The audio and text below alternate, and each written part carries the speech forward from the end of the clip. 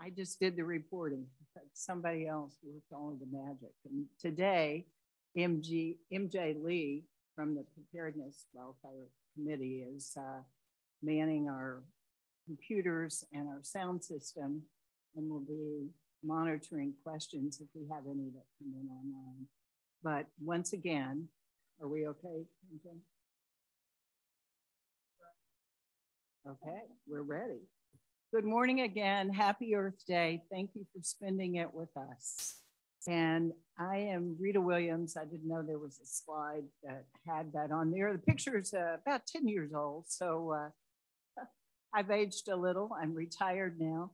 You see the credentials as a reporter, but I think that the most important thing that was left off there is that I'm a resident. And I am facing all the same issues that you are. And I think we're all in this together. And I hope that this morning will be that we share as a community and how we can help each other through what will be, could be, some very big problems with insurance especially. And not only that, I have a son who has been representing fire victims for the last 5 years in the lawsuits against PG&E. So I know a lot about the subject and a lot about what fire victims have experienced, as well as reporting wildfires through that 40+ years and being actually stuck and having to man hoses at times because we were in danger with firefighters. So there's just a lot here. And we are thrilled today that Julia Juarez is with us. And Julia is the head of the Community Relations and Outreach branch of the Department of Insurance for the state of California. And she's been with them 4 years, the time the commissioner, help me with his first name, Ricardo Lara, took over about 4 years ago. And you know all the disasters that have hit the state since then. And I think it's so important today because I'm sure you're all aware, and probably why you're here, is that insurance, there's a new regulation that took effect in January of this year. And for the first time, the commissioner, it's actually the first in the country to try to have insurance companies look at mitigation that you're doing on your homes and your businesses and how that can affect your insurance rates. And if you want to know, I'm sure she will tell you more about it, but where we are in the process, just this last week, the insurance companies had to submit their new rates based on different criteria. If you home harden your house for this or that or whatever. And they're still going through those. She'll tell you about what will happen next. But that will affect probably all of our rates. And in the meantime, independent of the insurance company, is that we're all waiting on the state fire maps and where we fall here in Portola Valley and Woodside for whether we're deemed to be higher risk or what. So a lot of things are going to affect our insurance very soon, and some of us have already been affected, and many of you have had policies canceled or now part of the fair plan that the state offers. So anyway, with that introduction, here is Julia Juarez, and we appreciate it again you're being here. And she came up from LA just for this. Appreciate that even more. You get some beauty of Northern California. It is absolutely gorgeous. Sometimes I get to come up and just good here. So thank you for pleasure to be here with you today. I would like to share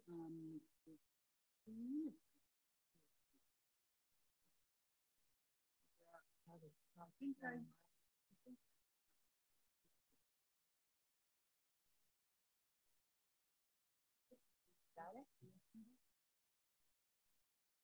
Yeah, I'm not sure why we're getting all of this. You don't come in here a lot. It comes and goes. Maybe I'm pushing my mic back. Maybe that is it. Okay. All right. Well, thank you.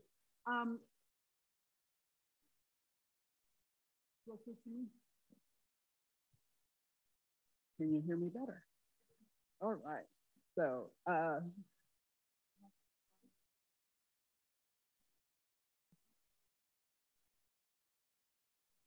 make it louder? hello. That Can make you hear it me any better? louder? All right. Okay, good. So we're good. So I'm delighted to be here with you this morning and talk to you about what the Department of Insurance is doing throughout the state. The issue of homeowners insurance, the issue of availability and affordability is a very big issue that we have been dealing with for the past 4 years. So I'm here. I'm happy to be here to talk to you a little bit about what we have been doing to deal with this.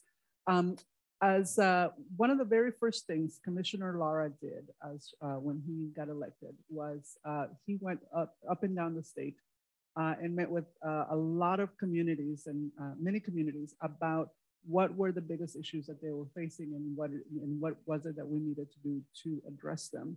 And of course, homeowners insurance and availability and non-renewals were starting to be a big issue then. So what the commissioner did was gathered all of the agencies that actually deal with wildfires and working with any type of issue around wildfires and brought them all together. And they basically got them all in the room and said, let's try to figure out what can we come up with that we can give the consumer very specific things that consumers can do so that we can mitigate this risk, lower the risk. Because what we're hearing from insurance companies is, and as I'm sure you have heard, insurance companies don't really care that you have been paying your insurance for 30 years or 40 years or never had a claim. What they look at is the previous few years of what their losses are. And so 2018 saw the biggest loss in the state in history with the wildfires then. And then the next year we saw some wildfires again and so then they lost a lot of money and had to do a lot of work to make sure that everyone was able to either rebuild or basically be covered. So because of that, then insurance companies started looking at their books and saying, what can I do to minimize my risk, right? So of course, the very first thing is get rid of all the folks that are in my wildfire zones, or either get rid of them or make it so almost impossible for them to afford to get this insurance. So that was their tactic. Now, the wonderful thing about that the commissioner had done before this, right before when he was in the Senate, was he actually wrote a bill that made it illegal, basically, for insurance companies to drop people right after a wildfire, or drop the people who either were victims of wildfire or who were in the surrounding area of a wildfire. So I'm very happy to report that for the last 4 years or so, we have had, we have been able to allow people to have at least 1 year for them to look at their policies and try to find other ways to make sure that they're covered. If they're not, if they're looking at their insurance company and thinking this insurance is gonna try to bail, right? So people had the opportunity to have a whole year of making sure that they took care of what they needed to. But also those folks that had losses, for them to not think about trying to get new insurance, but actually try to get themselves together. So that was what and what has happened since then. We have had about 4 million homes that have been that have had that safety net at that point. So at least we were able to stop the bleeding at the very beginning. But what the commissioner did was, once we got everyone together, they put together this framework, the Safer from Wildfires framework, which I'm sure if you are part of one of the local fire safe consoles or Firewise communities, you're pretty familiar with it already. but it's very basic, protecting your home or business, protecting the immediate surroundings of your home, and then protecting the entire community. The idea of building this and having all of these agencies come together was to actually have one thing that we can very much so point to and say, if we do these things, we will minimize our risk. And insurance companies were part of that conversation. We had hearings and lots of conversations with community members and these organizations to make sure that these things were feasible and were also the things that would bring down the risk, which ultimately is what insurance companies are telling us that they need to mitigate, right? So with that, it is very, these are the very specific things, and there's 6 things for your home, there that you can actually, check out.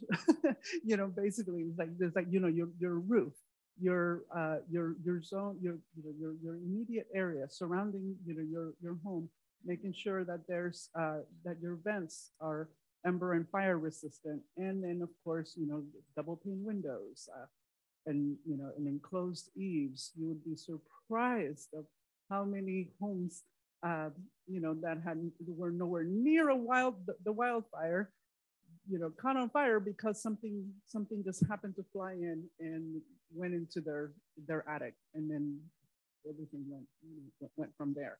So those are very specific things that a home can do. The immediate surroundings, it's also 3 very specific things. Clear the vegetation and debris surrounding decks, sheds, and outbuildings. At least have them at least 30 feet away. Trim trees and remove the brush so that there's space between your home and those things that can catch fire. And then the last thing, which is a very important thing, is really working with your whole community, because it doesn't matter how much you do to have your home as mitigated as possible and well taken care of. If your neighbor has all kinds of stuff around and they catch fire, then that might be easier for you to get, right? So what this is basically an opportunity and an idea of having people work together to get entire communities to be in the same page. And if we have, if there are certain people who might not be able to do something simple in their home, but a community can notice and say, okay, that needs to be done. You can't do it because maybe they're disabled or there's something. The community can come in and help and make that happen together. But the idea is then if the entire community then does this, then we are able to be safer, and then wildfires won't be able to get to us as easily, right? Then what the idea behind all of this is that once you have those things, then your insurance should be able to come down. You should be able to qualify for a discount. So those are the very specific things. And all of this you can also see in our website, which is very simple. It's just insurance.ca.gov. So and so there you can, you will be able to see all of this. We're also going to have some forms out in the general area as well that has all of this information. But so what we want to do is make sure that we are partnering with you to make this happen. The regulation that the commissioner did, because it wasn't that once this got done with these organizations, the commissioner then got the, let me try to get back, sorry. So sorry. I'm coming back to the one that you all were looking at and making notes on. There we are. Okay. So what the commissioner did after this was, once these organizations all adopted this everyone in the state or the government agencies adopted all of this, then there was this regulation for insurance companies. And insurance companies were given the opportunity to be a part of the conversation, to be a part of all of this. And as you were informed, they now have to, it's part of a regulation that they have to turn in their new ratings so that we can look at it and see how are you going to incorporate all of this into your rates for consumers. So consumers now will have the opportunity to, once you do all of these things, you're able to contact your insurance company and see, okay, how work with me to see if I can get any savings from this, right? But besides getting the savings, the idea behind all this is very much so working with your local communities so that overall the insurance industry as a whole is able to then look at this stuff and then say, okay, sky isn't falling. We're not, we can continue to sell insurance. Unfortunately, the commissioner does not have the authority to compel or make in any way, shape, or form, make insurance companies sell insurance, right? But what we can do is come up with ways to engage the industry. One of the things that we keep hearing from people, when we are out in the community is insurance companies are telling us that they're going to leave the state because they're not able to charge enough, right? That's a big thing that they say. Here's the thing. California is the biggest insurance market in the entire United States and the fourth largest in the world. Insurance companies are going nowhere. No insurance company has left the state. They might be changing the way that they do business. You might have heard of companies, saying, "Oh, we're going to shut down our offices." Yeah, but now we do everything online. So it doesn't matter they're shutting down their office, they can still sell insurance online. So there's, so in a sense, don't think that this is what's happening, that insurance companies are leaving the state. They're not. There is too much money to be made in California for insurance companies to do that. Now, what the commissioner and the department as the regulator of the insurance industry, what we have to do is very much so, walk that line, making sure that insurance companies are able to charge what they need to, so that when there is a fire or any type of catastrophe, they are able to pay out the claims. So there is that. But the other part of this is we need to make absolutely sure that consumers are protected, that consumers are able to pay those premiums, and that what they're charging is not discriminatory or in any way, shape, or form taking advantage of the consumer. So those are the things that we look at. So right now, all of the insurance companies had until April 12th to turn in all their new rate filings. And so we are now with the next 47 days, we're reviewing all of their rate filings and making sure that they are appropriate, that they are going to do what they said they're going to do, that what they're saying in their paperwork is what actuarially makes sense, that it's sound, that basically, comparing apples to apples and not different, different things that insurance companies might throw in there. So we do have a very rigorous, set of rules that we have to follow to make absolutely sure that insurance companies are doing this correctly. And so that is happening right now.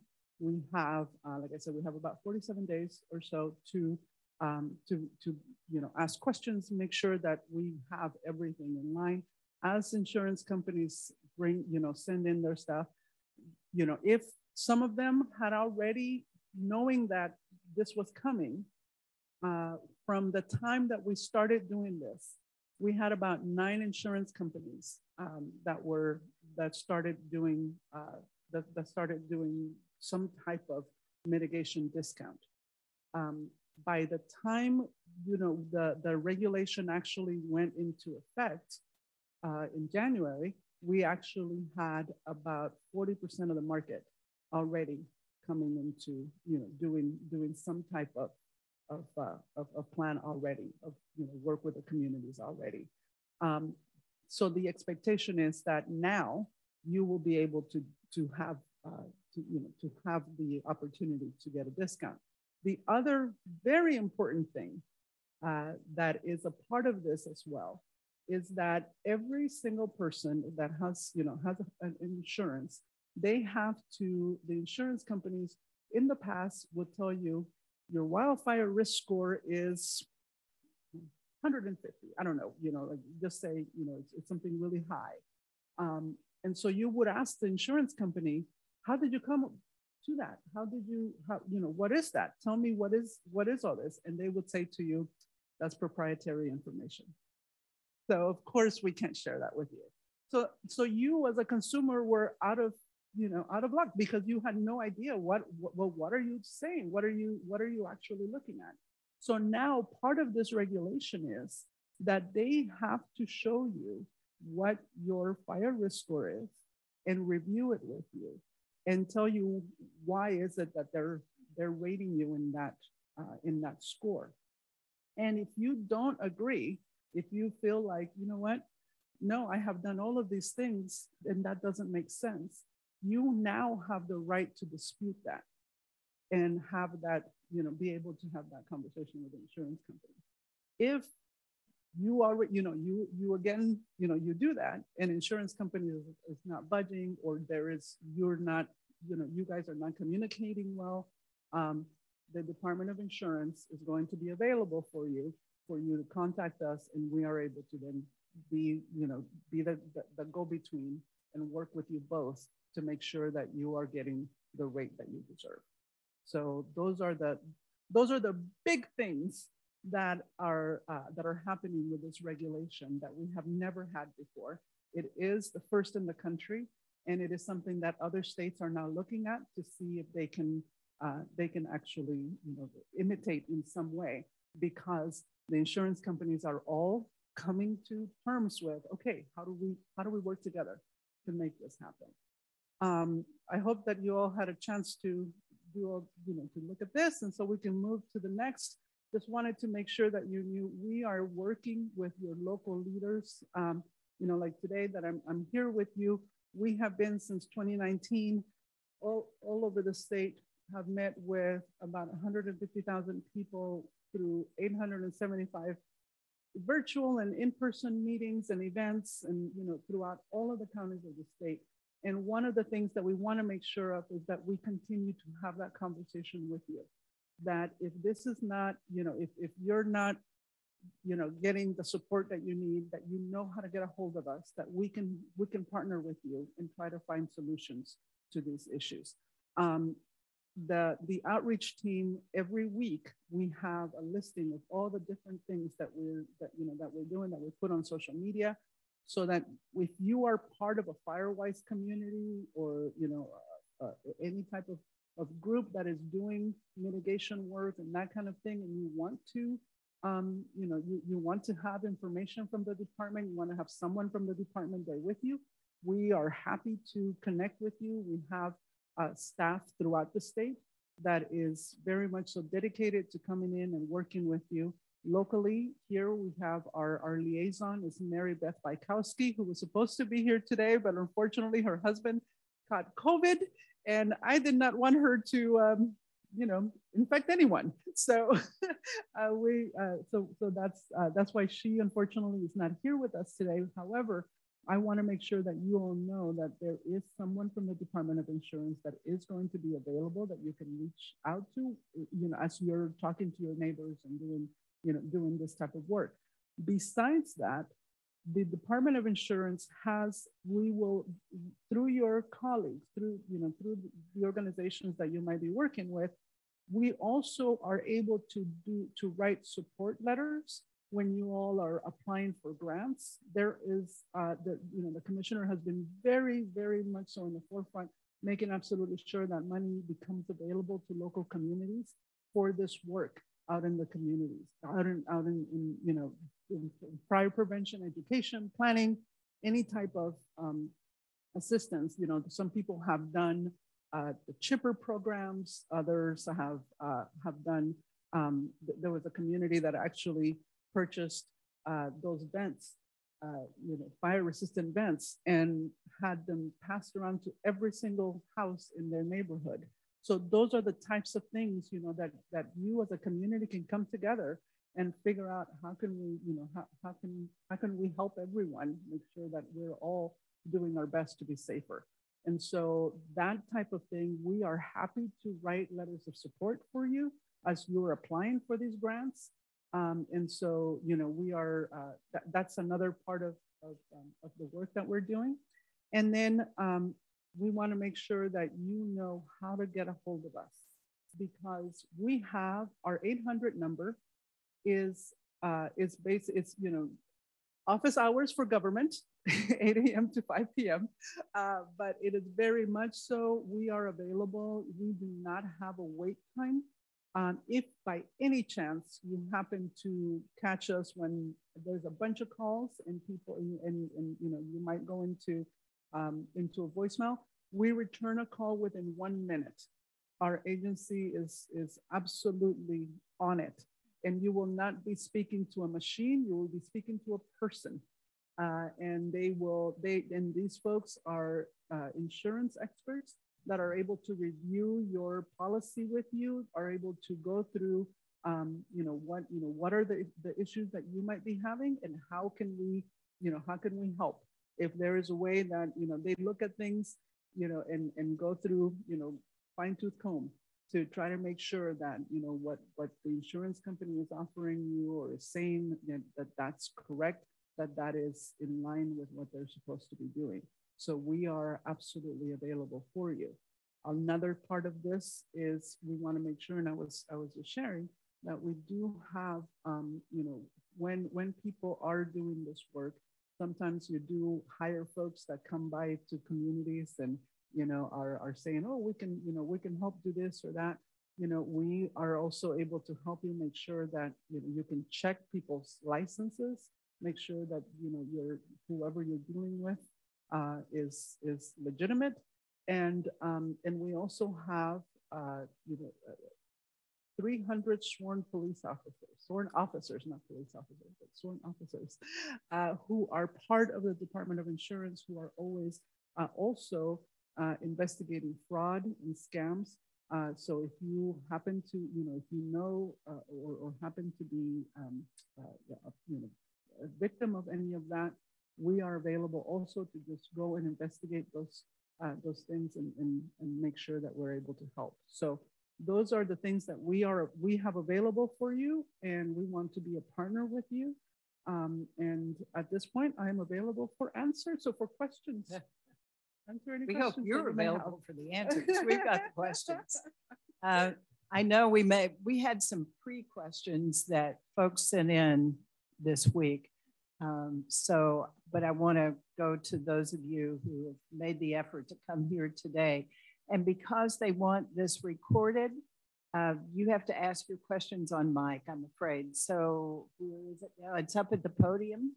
Or no? Just go to one of those little mics. Forget this one. Go to where? Just go to the tip. You can pick it up if you don't want to sit down and just hold it. And tell us your name as well, please.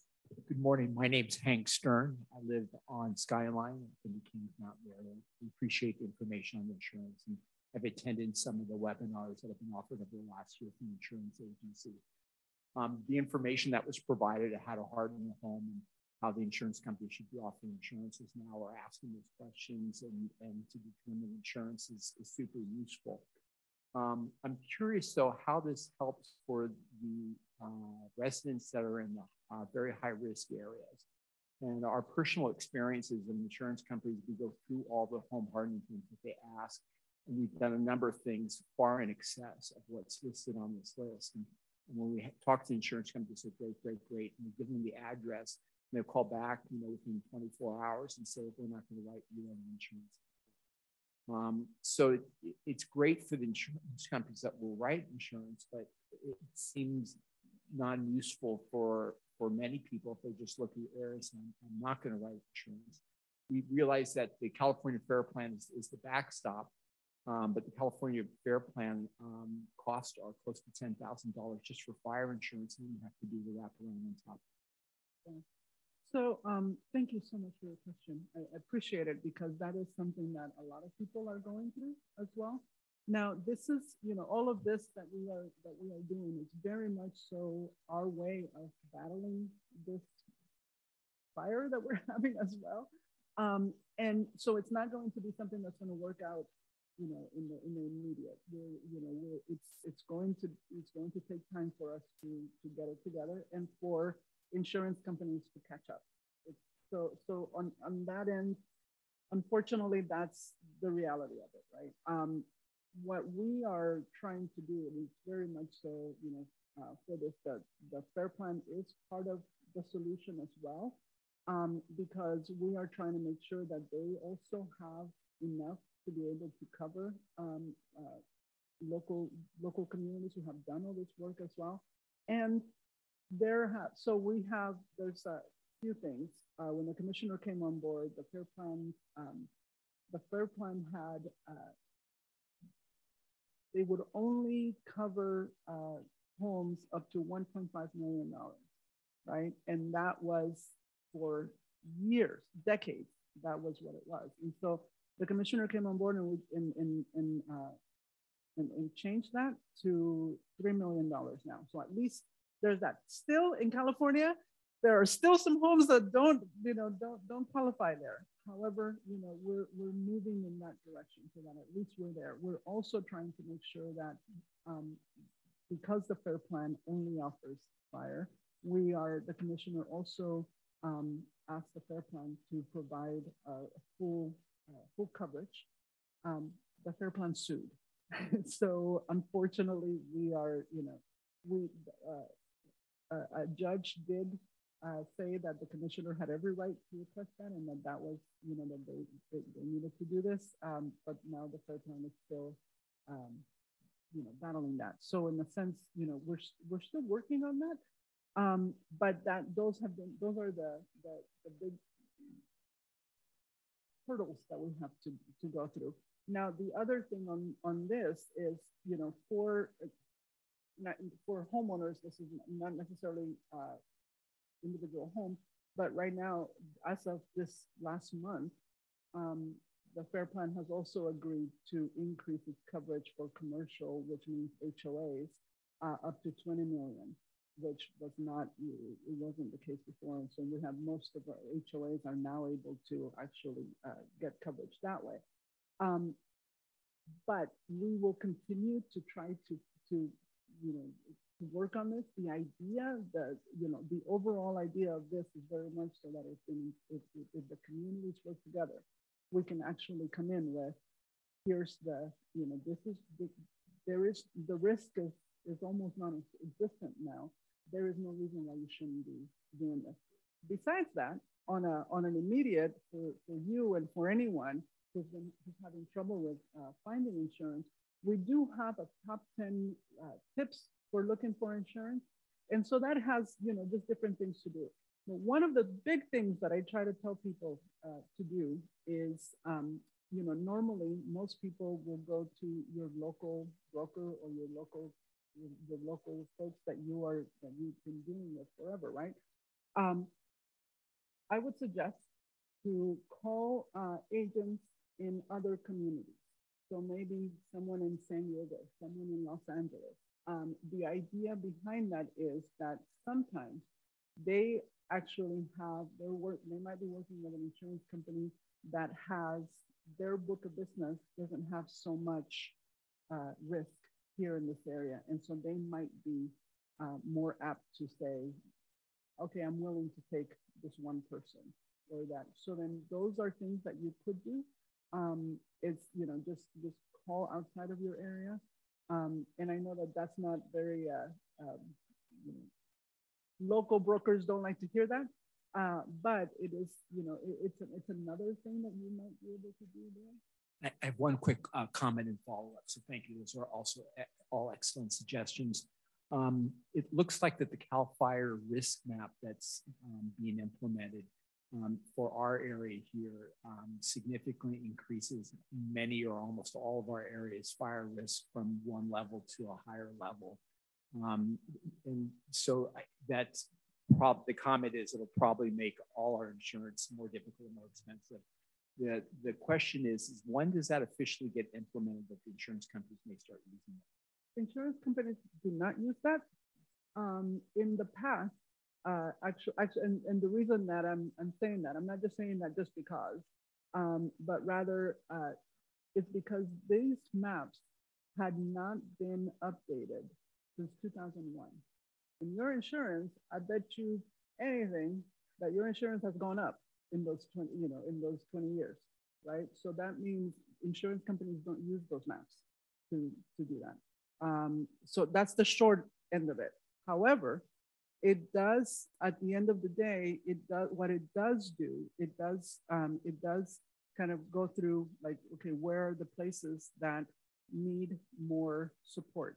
And the idea behind this is CAL FIRE is one of the main agencies that has the grants that they support for mitigation and you know all the different types of things that they need to do to make sure that fires are kept at bay. And so that's really what that is used for, to make sure that, you know, to look at where does this funding need to go. Insurance companies have their own, like I said, their fire risk score. They remember that what was proprietary information that you now will be able to see, that's their fire risk score. And those are the ones that you will be, they'll be using, that you will be able to look at as well. A couple of quick follow-ups on that. So are you saying that on the rates that they just submitted, your MAP score of risk is not one of those criteria that they look at for mitigation? No, they have their wildfire risk scores. Right. They have their own. I'm saying that the CAL FIRE maps that they're doing right now, that's not what this is going to be used for. And do we get to see as a customer how they have based that wildfire score for the community on? That's the new thing about the regulation.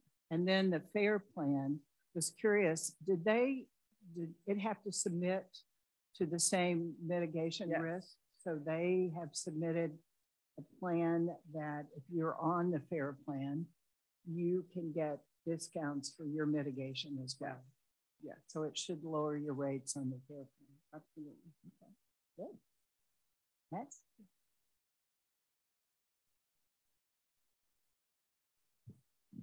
My name's Rusty Day. I'm resident in Portola Valley. I want to, first of all, thank you very, very much for coming. It's so satisfying to see such informed outreach, and it's a real public service, and we desperately need more of it, so thank you very much. And I want to begin with a second comment, which is about the fire hazard maps, and I want to thank you also for clarifying what has been a lot of misperception and confusion about the CAL FIRE maps. They are not used by the insurance companies to rate our qualification for or rates for fire. The insurance companies have for years had their own assessments, far more advanced and far more detailed than anything CAL FIRE does. CAL FIRE is a prioritization of money for mitigation. And it's desperately needed, and it's very important that they be as accurate and comprehensive as possible because it protects all of us. So we shouldn't be resisting the categorization of the hazards that we confront. We should be embracing it. I want to thank you for clarifying that. I have a couple of detailed questions about the regulations. and I'll just make them as quick as I can. The first one is with respect to the mitigation discount that you referred to. Is that now required as a matter of law from all insurance companies underwriting fire insurance in California? Are they required to provide a mitigation discount? Yes. Okay, and is that embodied in law or in regulation? Or? It's regulation. Okay, and we can find that on your website? Yes. Okay. There is, you can see it. I can email it also to whoever. Yeah, I can and we can, yeah. And the reason I ask is because I've inquired of my insurer, State Farm, about the mitigation discount. They don't know anything about it. And you know, I'm paying through the nose for insurance. I pay a lot, but it's odd to me that their agents don't know anything about this and can't help me with it. So since the new rates have not been vetted by the Department of Insurance yet, is that acceptable that maybe they have not incorporated those yet and they're waiting until they're forced to have new rates? There's that part that right now we are reviewing all of them. But remember, I told you that there were about 40% of those who had already been doing some of this. So if your broker or agent is not aware of any of that, call the Department of Insurance. Okay. And we are able to then help inform the broker about their company's obligations. The folks that have that information and try to figure out if there is something there for you. Thank you. If that is, if that is the case now, or maybe you have been receiving it and they didn't know, or somehow. Thank you. And then the second detailed question goes to the fire rating, the fire hazard or risk rating of the insurer. So do I understand correctly? Also, as a matter of law, we're now entitled to see the criteria by which they score your property for fire hazard. And they're required to disclose that to us.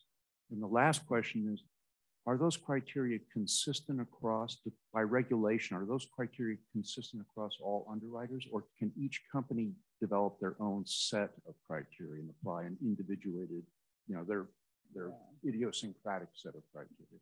So there's the thing, there's the rub. Because the commissioner doesn't want to, there's two things on that. Besides the criteria, the other question that we also get is, so then is it going to be the same percentage of discount that everybody will get? And it's not. Every insurance company has to figure that out and has to kind of, do it on their own. The idea behind that is that this is supposed to then create competition within the market. And so then whoever can get you the better rate deserves your business. My question's a little bit different. I understand that different private companies could have different cost structures and therefore provide different discounts. It might be a 7% discount, might be a 2% discount based on the company. But my question was about the fire hazard rating. So if, for example, I'm rated 150, the criteria by which I'm rated, by regulation, is every company required to apply the same criteria, or does every company get to choose their own set of criteria by which to do that rating? I want to make absolutely sure that I give you the correct answer to that, because as I am aware, I believe that they all, that's why they have their own risk scores that they have come up with. So so it is not. So one possibility would be to shop companies and look at their different criteria by which they rate. And you may find a more favorable, meaning a more responsible company using a different set of criteria. Yes. Yes. That's yes. That ultimately that's the thing. It was what those things that the Safer from Wildfire framework did was very much so just put this list together that this is what they need to be looking at, right? There are others that take it further and do, you know, have other stuff. I know that IBHS has come up with another. Yeah, IBHS has a very detailed list, and also, you know, how much it will cost for all of this kind of thing. And so then there's different organizations that are working on this on the same level. But the idea is very much so, you know, we just gave you the framework, and then you're supposed to work within that. And just generally, the IBHS is the Insurance Industries Institute of Business and Home Safety, and they've been developing standards in conjunction with CAL FIRE. So there's a website you can go to look at IBHS if you're interested, but they have a very clear and specific set of standards. Thank you very much. Again, it's really great to see this outreach. Thank you. Julia, as you're vetting all of these rates from insurance companies, are you changing? Is that part of the vetting that you say, okay, you've got 5% discount for these home hardening things, somebody else is getting 20%, yours needs to come up, or are you just accepting it for what it is? And if you do, is there a place that we can see those percentages, what they present to you? Is that then public information that we can access somewhere to look at each insurance company? Yes, all of this is public information. All of their information is in our website. You can actually access it if you want to have somebody walk you through it. That's our 800 number is available there, and somebody can walk you through it and can show you where to find it and what to look for, and they can show you that as well. So we can comparison shop a little bit online, just which company perhaps to approach. Mm-hmm. Sorry. Yes, you.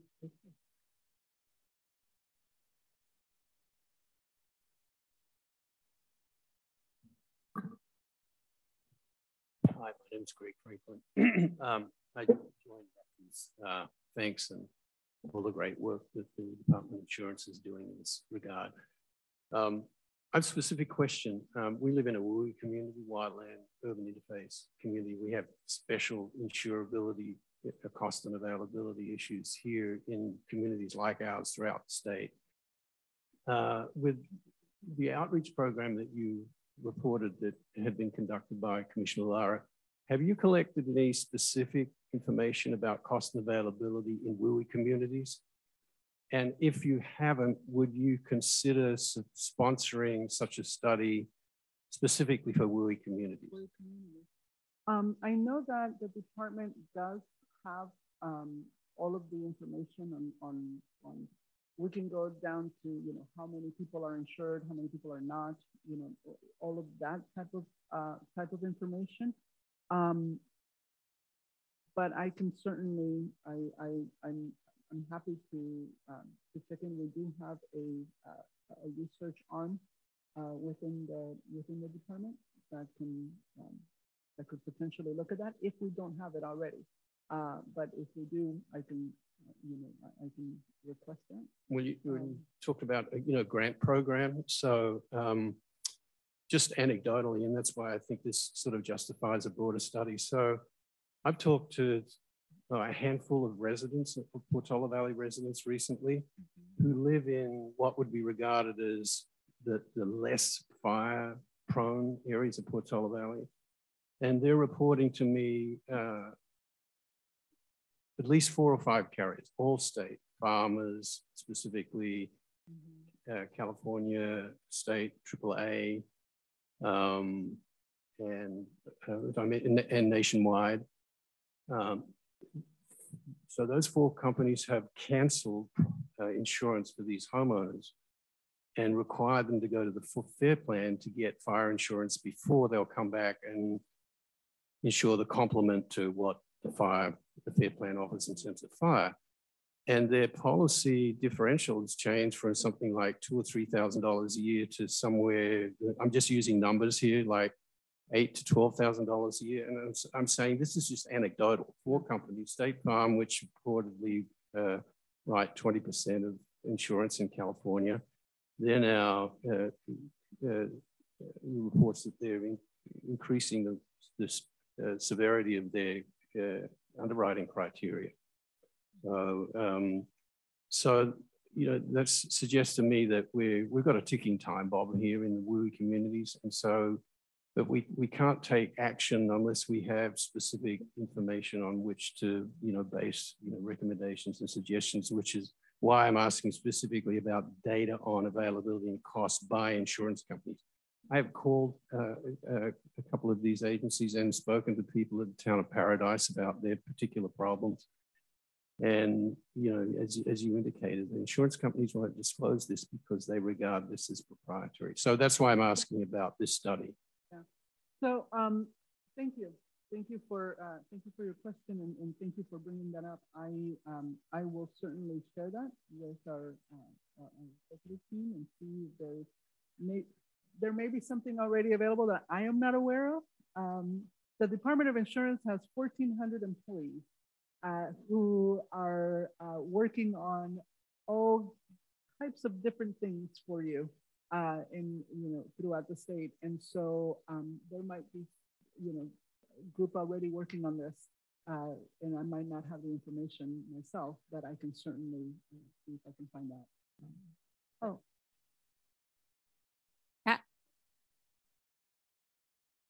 You know, we only have. We are worried that maybe Julia can stay a few minutes and answer a few more questions, but she does have to catch a flight back to LA. So I'm cognizant of the time. Would you go ahead? You've been raising your hand for a while.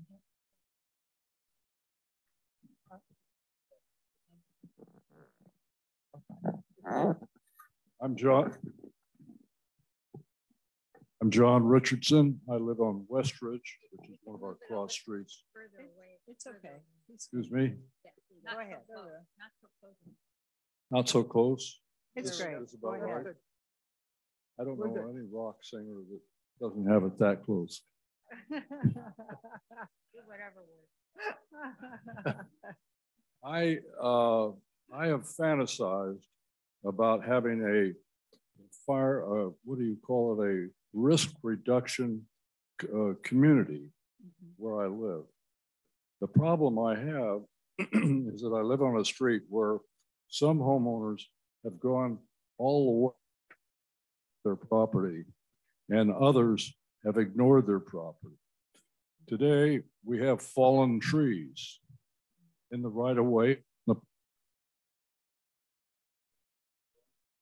and we have immaculately cleaned up properties.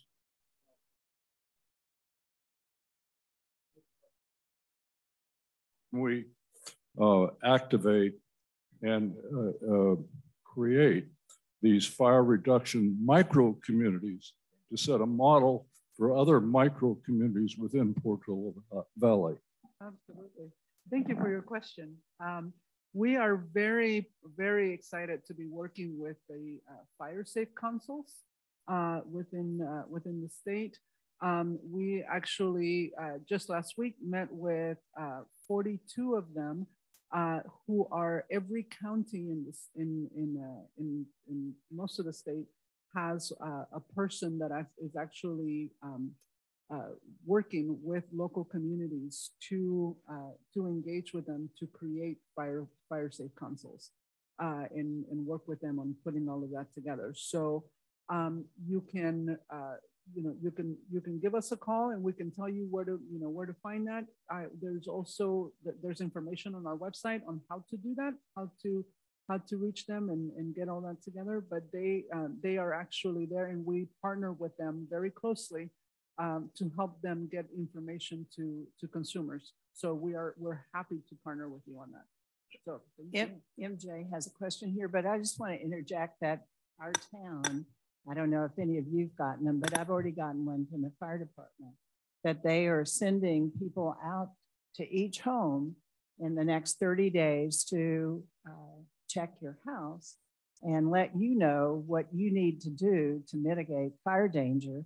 And it will be put in a private, they say, online account and give you 30 days and they will come back and re-inspect. So if you have a homeowner on your street that is not complying, they will have the fire department, I assume, saying you need to act. And I also read something from the insurance industry last night that said part of the insurance company's motivation is that they are betting that most homeowners will not do the mitigation work, and therefore they're going to have more policies and more money. So just FYI, this is incumbent on us to do the work, to get the rates, to try to change and make our community more fire safe. Yeah, thanks, Rita, for saying that. And actually, John, is that John? So, you know, Patty Dees is putting together a Westridge Firewise group.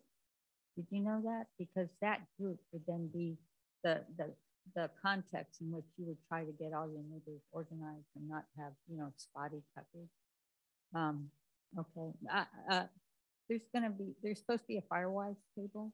You can go over to the town hall after this and talk to someone. So Julia, my question is, all those criteria for the safer from wildfires, is it a sliding scale, or does the homeowner have to do all of those things? Very good question. Thank you. The more you do, the more you can save. It's basically what we're letting people know about, because each one of those things needs to be taken into consideration for a discount. So if you do, one thing, that could be something that you can do. Other people have asked, what is the one thing I need to do because I don't have very much money, or I don't have, so those are little, there's a lot of little things that you can do that might not be very expensive. But those are, those are the things that can really help you. Just, you can, add just, little by little, and so then that's the way that they're supposed to be looking at it. Okay, and then I'm going to cheat a little and ask a follow-on question. So then how does the homeowner verify to the insurer that they've done any of this? Yeah, so it's up to you as a homeowner to check in with your insurance company when you have done these things. And so it depends on the insurance company how they want to verify that. They might want to have you send pictures. There are some that just say, send a picture of this, I want to see it, and then they might give it to you. Other folks might actually want someone to go out and inspect it. And some are using aerial maps, and some right? are using aerial maps or maybe drones, outdated. or drones. But those are those. So it depends on the insurance company. But it is, as a homeowner, is your responsibility to then go and make sure that, no, I've done the work. I need to get my discount. How, and letting them know and making yourself available to give the information. It's like, here's, maybe receipts. I don't know. Those are things that you could potentially use. I don't know about you, but I have tons more questions. But I think as we do our homework and our mitigation, we see what these rates, once they're posted, are. We'll have a lot more questions. Maybe we can do this again if Julia is nice enough to come back again. I know there's another hand up, and I've tried to cover a few of the questions people sent in, but again, I think we're all in this together. And as we've seen, our community, all we can do and help each other will help us be more fire safe and maybe save a few bucks along the way. So thank you. Thank your boss for some of the regulations that he's put into place. And a lot of those are very needed. So safe travels back to LA. Come back and see us sometime. And we thank you very much. Thank you.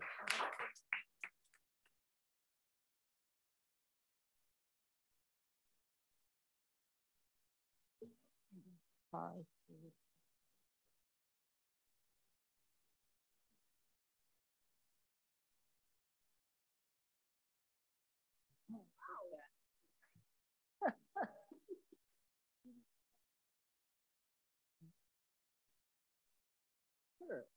we'll start over. Good morning and happy Earth Day. We're so glad that you're spending part of it with us today. Some of you who were here in the morning session have already heard my greeting, but the slide up there gives all sorts of credentials, but the one that's the most important is that I am a resident here as well as my husband over there, and that we are in this together, and we are anxious to learn as much as we can and to keep the costs down and do it yourself, which is why I love this name of this particular panel. Oh, here's another presenter. I'll give you a moment to get yourself hooked up. But this is Jeff Beaman, who is a homeowner, and he has retrofitted his garage, which I have a question as to why, but it looks great. It looks great and it's fire safe. So keep that in mind, because it's going to take him a while to get set up now with his slides and stuff. So we're going to start with, we have Dee Bailey, and I love it that she, I don't know if her slide's going to come up, but she calls herself retired and recovering general contractor. Does it take a lot of recovery? I don't know. But she did residential remodeling for 30 years around here, and she loves permaculture and learning to repair soil and catch water and do all sorts of things. So, and I think you're going to hear a lot about what she has done, and I will let you just start out. And with her is Richard Crevelt. And if you don't know Richard, he is a co-owner of Portola Valley hardware store, which is my go-to DIY place to do all the repairs that I do. So he has helped Dee, I understand, and hopefully will join in and tell us how we can save money on buying supplies for some of our mitigation for fires. We just had just so you know, those who weren't here, a speaker who is outreach director for the Department of Insurance, the state. And just so you keep in mind a couple of things as you're thinking about doing mitigation work that would behoove you to get started, is that the Department of Insurance has a new regulation that started in January of this year. And all insurance companies up until last week had to submit their new rate proposals. And they have to, for the first time ever in the first state in the country to do this, they have to look at mitigation for fire safety as part of your rate plan. So the Department of Insurance has all of the companies' information that they have submitted right now, and it will be vetted over the next almost 2 months, and then those things will be in effect. And there's transparency for the first time. If your insurance company says, I'm not going to insure you, you can say why, and they have to show you the fire information and mitigation that they have done on your house to say that they're canceling you or whatever. So there are consumer protections there, and that is very timely for us doing the work ourselves. The insurance company, I read one of their reports that said they did this because they thought most homeowners would not do the mitigation work. And so it just ups for them. We're the biggest insurer, fourth in the world, the state of California, for an insurance consumers, and the state with the most insurance coverage in the United States. So as they say, the insurance companies need us. Yes, they've taken a hit the last few years with a lot of wildfires, but they want our business too. So it's a time that we have an insurance commissioner looking out for consumers and is trying to help with mitigation, lowering your cost. You do the work, you get the return not only on safety and saving lives in your home or your business, but you also will get it hopefully on your insurance coverage. And then couple that with I don't know about you guys, but I got the notice from Woodside Fire District that in the next month, they're going to each home and are now looking at what you have for fire risk around your home, what you can do to mitigate those risks, that they will put supposedly in a private online secure document where you can have a month to try to improve upon those things. So it's good news for Portola Valley Hardware, I would think, in the next month of doing some mitigation. And we're just thrilled that starting off here, that Dee and Rich are here to talk to us. Great. Rita, thank you so much. Appreciate it. Yeah.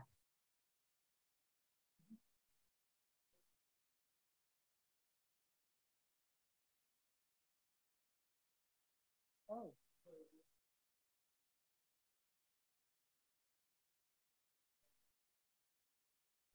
Well, they told us they have 1,400 employees, and when you call, that supposedly if you're put on hold, it shouldn't be more than a minute or two, and that you don't get just somebody in India or someplace, you get a real worker there, and that they really will take seriously your complaints, your calls, your questions. So that's a good point, Lindsay. We can maybe post that at the end. We can do that at the end, and you can copy down. Oh. Blackboard, but there's no chalk. Do you have the number anywhere? We'll make sure we'll get you the number. I'll give you the number at the end. I wanna speed through so that if we're really here to answer your questions. The Wildfire Preparedness Committee, we had an idea this at the beginning of the year to maybe have a demonstration house. So it was a project where I teach carpentry skills to folks that want to learn. And so I had some volunteers decided to help me build this little demonstration house. And the idea is for folks to see what a soffit looks like, or what's an open eave, or where does this vent go? And also, how does a cement siding, how do you attach it? And to really get a hands-on experience of what the material feels like, and also how difficult is it for you to really work with. Some of this stuff is really dusty when you cut it, and so there's safety precautions, those kinds of things. Unfortunately, I had a little caster disaster this morning as we were loading this into the trailer. The back caster broke, and so that's why it's not here. But you can get an idea of what it looked like. It's a basically 4 foot by 6 foot, showing the Class A roof, the gutters, and showing how gutter guards go in. That's one thing that you really can do if you're comfortable on a ladder, right? These are all the things about do it yourself. Do you have the skills, and are you comfortable in your body working on your house? If you are, you could pop in. We can actually show you how to pop in a gutter guard so that will keep the debris out of the gutters. And here's an opening in that cement siding, right? So we can show you how you would use a nail to hammer this in, because most of the siding, people use pneumatic guns to install it, right? So these are the kinds of the things you want to think about. You want to go out and buy an air compressor and a pneumatic gun to do the siding. If you have the skills and desire, we wanted to give you an idea, a way to just see that for yourself. We have some great vendors over in the hall that will show you all the different types of vents. This is a really nice one because the siding just goes right up to the edge of it. So it's a nice concealed look. And then this is an eave vent. It has these nice little tabs because most of the times, 16-inch on center studs, you'll have 14.5 inches to put this vent in, but it also changes, right? This could be anywhere to an 1/8 or a 1/2 inch difference. So these tabs are flexible, so we can actually show you how to bend that and install it in a proper way. And then these are we used to call them bird hole vents. So a lot of your homes already have little 2-inch vents that are in your soffit blocks. I've got a 2-inch drill bit over there. You can actually see what that looks like if you wanted to drill them yourself. This is a continuous vent that goes into a closed soffit. And then that's like a gable end vent. Again, it can show you how you would actually cut the opening if you needed to cut an opening. And then the different types of siding. You know, we've got some products over there to show you. You can have something that looks like shingles, that looks like T11 siding. Here's our caster disaster. It actually turned out being a pretty heavy load. So we're gonna work on this. I was talking to Jennifer and Craig, and maybe we'll have a phase 2 where at the picnic we can bring this thing back out. And if someone actually wants to do hands-on, happy to take questions or that kind of thing. And hopefully next time we'll have a little more here for you to see and show and tell. I haven't been in the hall yet, so I didn't even know it wasn't here. I was excited to go look. I'm sorry about the disaster. That's okay. Jeff, are you together enough yet that you're okay to go? Let me introduce you to Jeff. Jeff, you actually live in Woodside, right? I'm up on Skyline. On Skyline, where we all are community together. And he retrofitted his garage to be fire resistant. And your background, you're an energy engineer, I understand, founder of Mountain Microgrids, a whole house battery backup solution, which is another issue. But can you, I know you can't bring your garage over here for us to see, but I know you have some pictures, if they're up yet, of your garage. And do you want to answer my first question, which was, why did you make your garage fire safe? It looks great, and it's nice. I guess you put all your expensive belongings in the garage if a fire is approaching and let your house burn down. I don't know. I'm trying to be. Oh.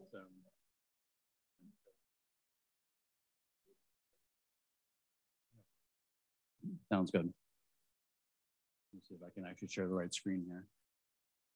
Does anybody have any questions? Yeah, from Rick and Dee. Rich and Dee. I'll repeat the question.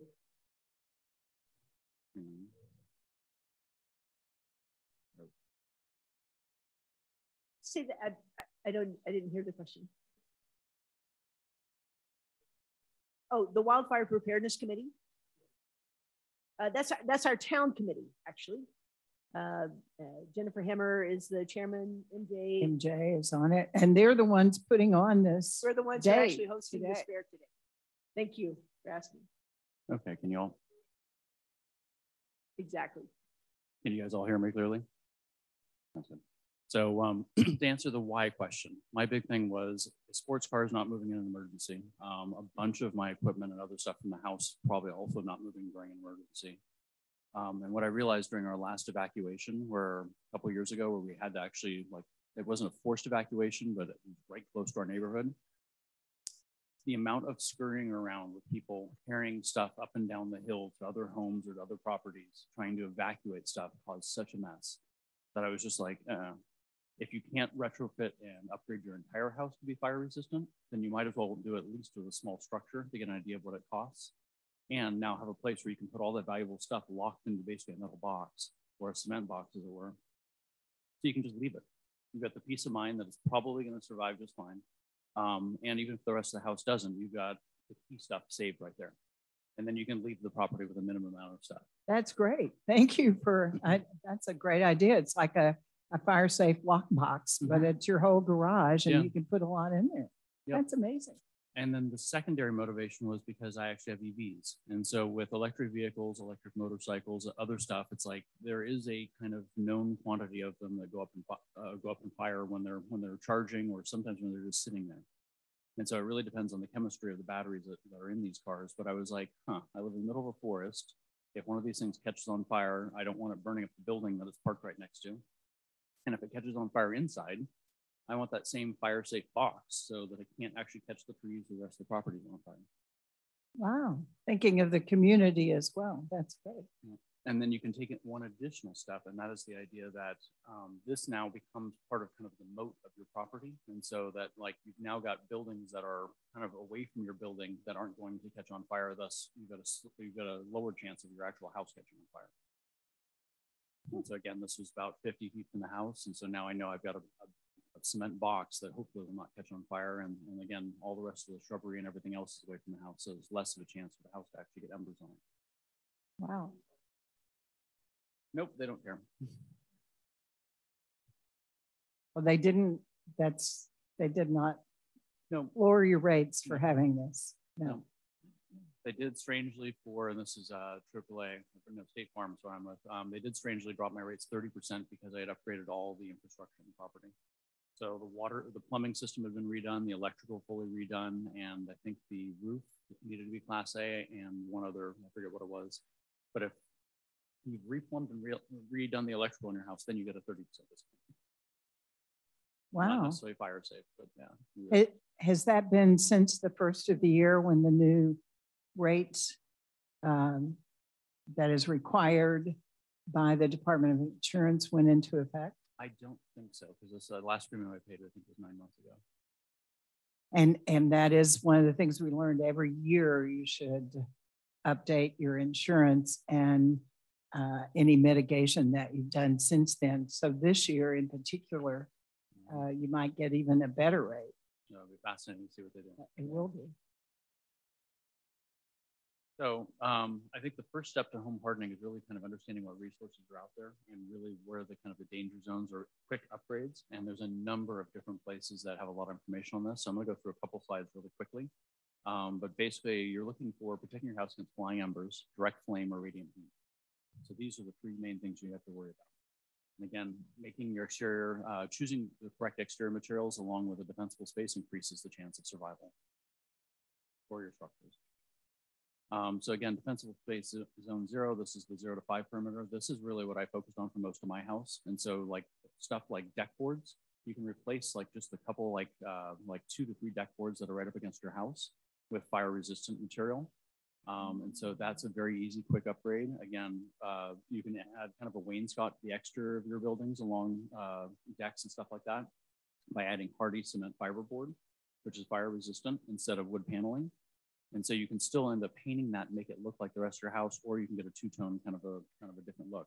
But it's a very economical. You don't have to replace all of your siding. You don't have to replace your entire deck in order to really upgrade this 0 to 5 foot perimeter around your house. And again, the second thing here, really using gravel, pavers, concrete. Don't use wood mulch right up against your house.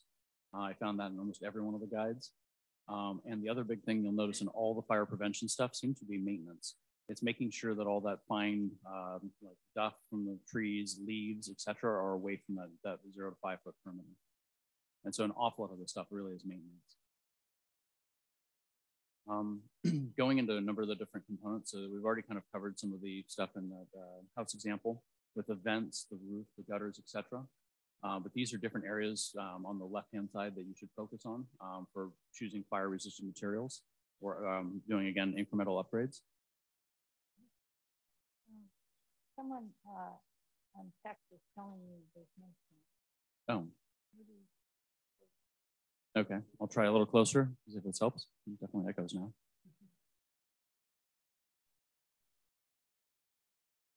Thank you for the feedback. Thank you for the feedback. We'll try a little bit more. Oh, now it's okay. Good. So yeah, you have to have it really clear. So looking at this example here, and this is again the City of Beverly Hills released this nice little diagram. You can see kind of two house examples, one on the left and one on the right.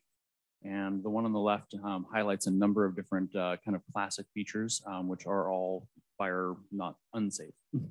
So wood roof shingles, having open or exposed eaves, having wood siding on your house, windows, single pane with no screens. Any one of these factors are kind of like easy to, I mean, they're low hanging fruit. They're things that are things you can easily replace and things that would definitely increase the fire preparedness of your house. Again, you see the bottom three here, mulch using bark or wood chips right against the property, or right against the structure. Openings, any vents that don't have that brand guard or the self-sealing vents is what she was showing with all the example different vents there, where if they're exposed to embers, they actually close up. And then finally, it says here the deck and the standard spacing combustible material. So in fire resistant areas, they encourage you to put more space between the boards so that debris can fall through them. And again, building them out of non-combustible material. On the right-hand side, you can see a number of these different examples where they've upgraded them to be more fire resistant. And so choosing like a Class A roof, metal roof, or Class A shingles, having closed eaves, box them up. And again, in my case, I put hardy fire rated drywall and then hardy cement fiberboard to close the eaves and the soffits. Choosing fire resistant material and siding, it's already been mentioned, but hardy cement fiberboard was one of the top picks that I saw. And of course, you can also use metal or other materials as well. Windows was kind of a key one, using dual pane tempered windows. Tempered glass is already kind of more hardened, and the dual pane, if the outside shatters, the inside tends to stay intact during fire events. And so that again keeps those embers from coming into your house. I took an additional step. I had an extra 4x8 sheet of hardy cement fiberboard, and I just left it right beside the only window in the house, in the garage now. And so if it's in an extreme situation where evacuating, I can actually just screw that right over the top of the window. And so it doesn't have any openings now that aren't metal or sealed.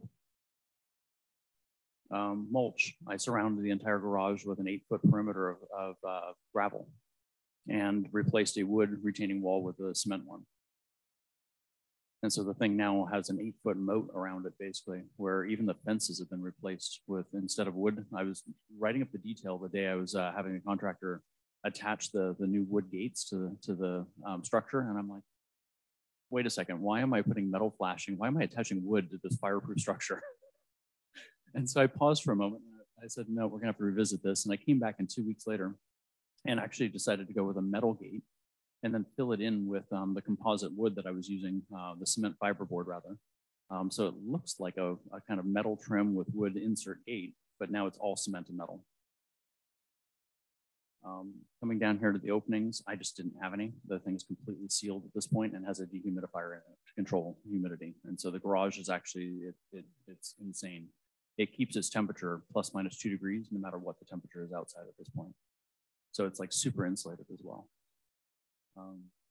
And then going into the deck, you see down here for normal properties where you've got a wood deck up against the house, increasing the joist space using foil-faced tape on the top of the rafters or the top of the carriers, I don't know what they call those, and using non-combustible material if possible.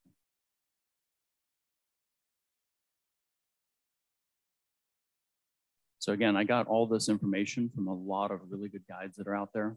So CAL FIRE has a readyforwildfire.org website, and it has almost all this. And that's also where I linked off this PDF here on the right. So it's a little 20-page guide that has some really, really good information. There's also on that website a low-cost retrofit list, which is like a 2-page checklist, which contains an awful lot of this material as well. And then University of California has a ucamr.edu, has a fire ready website as well, and a bunch of materials on it. So that's where most of the stuff came from. So going back to the why, charging EVs inside or beside it, and wanting a place to store things if I evacuate. That was the primary motivation for this. The secondary motivation is it was complete shack and it was nearly falling down, so it needed a lot of help. So starting with the interior, I put 2 layers of Type X drywall interwoven. So there's no, basically it's just big cement inside. And so anything that were to catch on fire inside, hopefully would be contained within that box. And then on the outside, I put what they call rock wool insulation. And I brought an example of that with me, but it's a spun rock, it's like a rock cotton candy. And so I've hit it with all sorts of torches and even a weed torch, a big propane torch, and it does nothing. You can even put your hand on the other side. It doesn't even get warm. So this stuff is, bugs don't like it. It doesn't rot. It's pretty amazing stuff, actually, especially for exterior insulation. And then I coated that with a layer of metal to give kind kind of a drying area, and then hardy cement fiberboard on the outside. So it looks like normal wood, but it's cement. So the entire thing is basically cement on the inside, cement on the outside now. I replaced the garage door and the person door as well with a metal door, insulated, and then very tightly sealed. So it's fascinating now when I open and close even the people door, the entire garage door kind of shudders because it's so well sealed that it's just like, that's the only place I can do is lifting the garage door away from the seal in order to allow air in and out of the building. I replaced, it had 3 windows, all different sizes, punched around into this garage. I don't know if somebody was living in it at some point or something, but fascinating. But I reduced that and the skylight, which again is another place. It was a plastic skylight. That's another place where embers can just burn or melt right through and get right into the structure. So I replaced all those with a single tempered window, glass window in the back, a dual pane. And then as I mentioned just earlier, I left an extra hardy cement fiberboard. Sized the window just sitting there on the ground with screws ready to go in. And so during an emergency, I just have to reach for like a drill, and I can just drill this thing right into the structure and leave it, in which case the window is even protected from any debris or embers. And then I mentioned the upgraded wood gates, switched those to metal for the last 10 feet or 9 feet to the structure, and put cement fiberboard inserts in there. So I like to kind of show examples, but this is what the structure started off as. And so as you can see, like this plywood, yeah, really thin, everything didn't fit. It was kind of a mess, to be honest. And then wood, you see all the wood fencing right up against the structure, and really old wood too, which is also old wood fencing tends to catch on fire more than like a modern, like not modern, but like a newer one that's not rotten. Rotten wood catches embers and catches on fire quicker. And so this was the after photo. And so again, it looks like wood siding, but it's hardy cement fiberboard. That wood, what looks like the front wood trim is actually all cement fiberboard as well. And then you can see that garage door is actually, it looks like metal, but it's just stamped. This is just a Home Depot, normal garage door, but wood look. So it has a wood grain to it, but it's a metal garage door, insulated. And here's some of the in-progress pics where we're putting up the rock wool. And you can see there's down in the bottom corner, there's metal trim. And so we had to custom fabricate that to the right thickness to do to hold the cement, the rock wool insulation, as well as the hardy cement board siding. But that trim piece comes all the way out and covers it and protects it from the bottom. And then you can see that window back there as well. And again, that's just a single dual pane tempered window. I think that's it. And how much did all of that cost, would you estimate? I think, again, I did an awful lot of labor myself. So, I mean, I had to send out like the metal stuff to a fabricator, and I mean, the metal gates also came from someone else, but I think all in, probably around 50,000. Yes. Yeah. How much is this hardy fiberboard? It's not too bad. I think you're looking at, again, the same price as like plywood. It's maybe, I mean, I don't remember that being that much of a price difference at all, to be honest. Oh, really? With okay. Yeah. And would you suggest that? That's one of my questions, because we have an issue with a fence that adjoins a stucco house. But, and if you had to replace fencing in your whole yard, it could be very expensive if you need privacy fencing and not just the wire fencing. So I had the same problem. I initially wanted just metal with metal vertical pieces, and I was like, ooh, I might be storing like my garbage on the left side of this garage. I don't need to be showing that off to the whole neighborhood. So that's where I ended up just using, I had an awful lot of extra trim that I'd over ordered. And so I ended up having the perfect amount. I think I needed one extra piece to be able to finish all this with the, it's hardy cement fiberboard trim instead of wood. And so that's what you see inside the gates here on this picture. And that allows you to go solid, and then you can paint it whatever color you want. And would you recommend a kind of, we still have single pane windows, and that's a huge cost of a the best way to go? You talk about tempered glass and certain things you should look for in replacing windows. What would you suggest? Windows are complex. They definitely are. You have to choose the right frame material, and you want to make sure you get the right, again, dual painting and tempered and some other factors.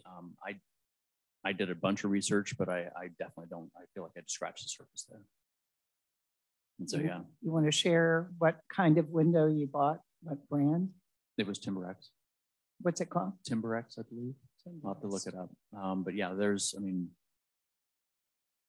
nothing available from Home Depot that matched any really fire compliant stuff. Let's put it that way. You have to go custom. I would just say, go to your local vendors. We have some great pine cone lumber in Sunnyvale and Bruce Bauer in Palo Alto. And take them a couple photos of your house. They're happy to discuss different brands and cost.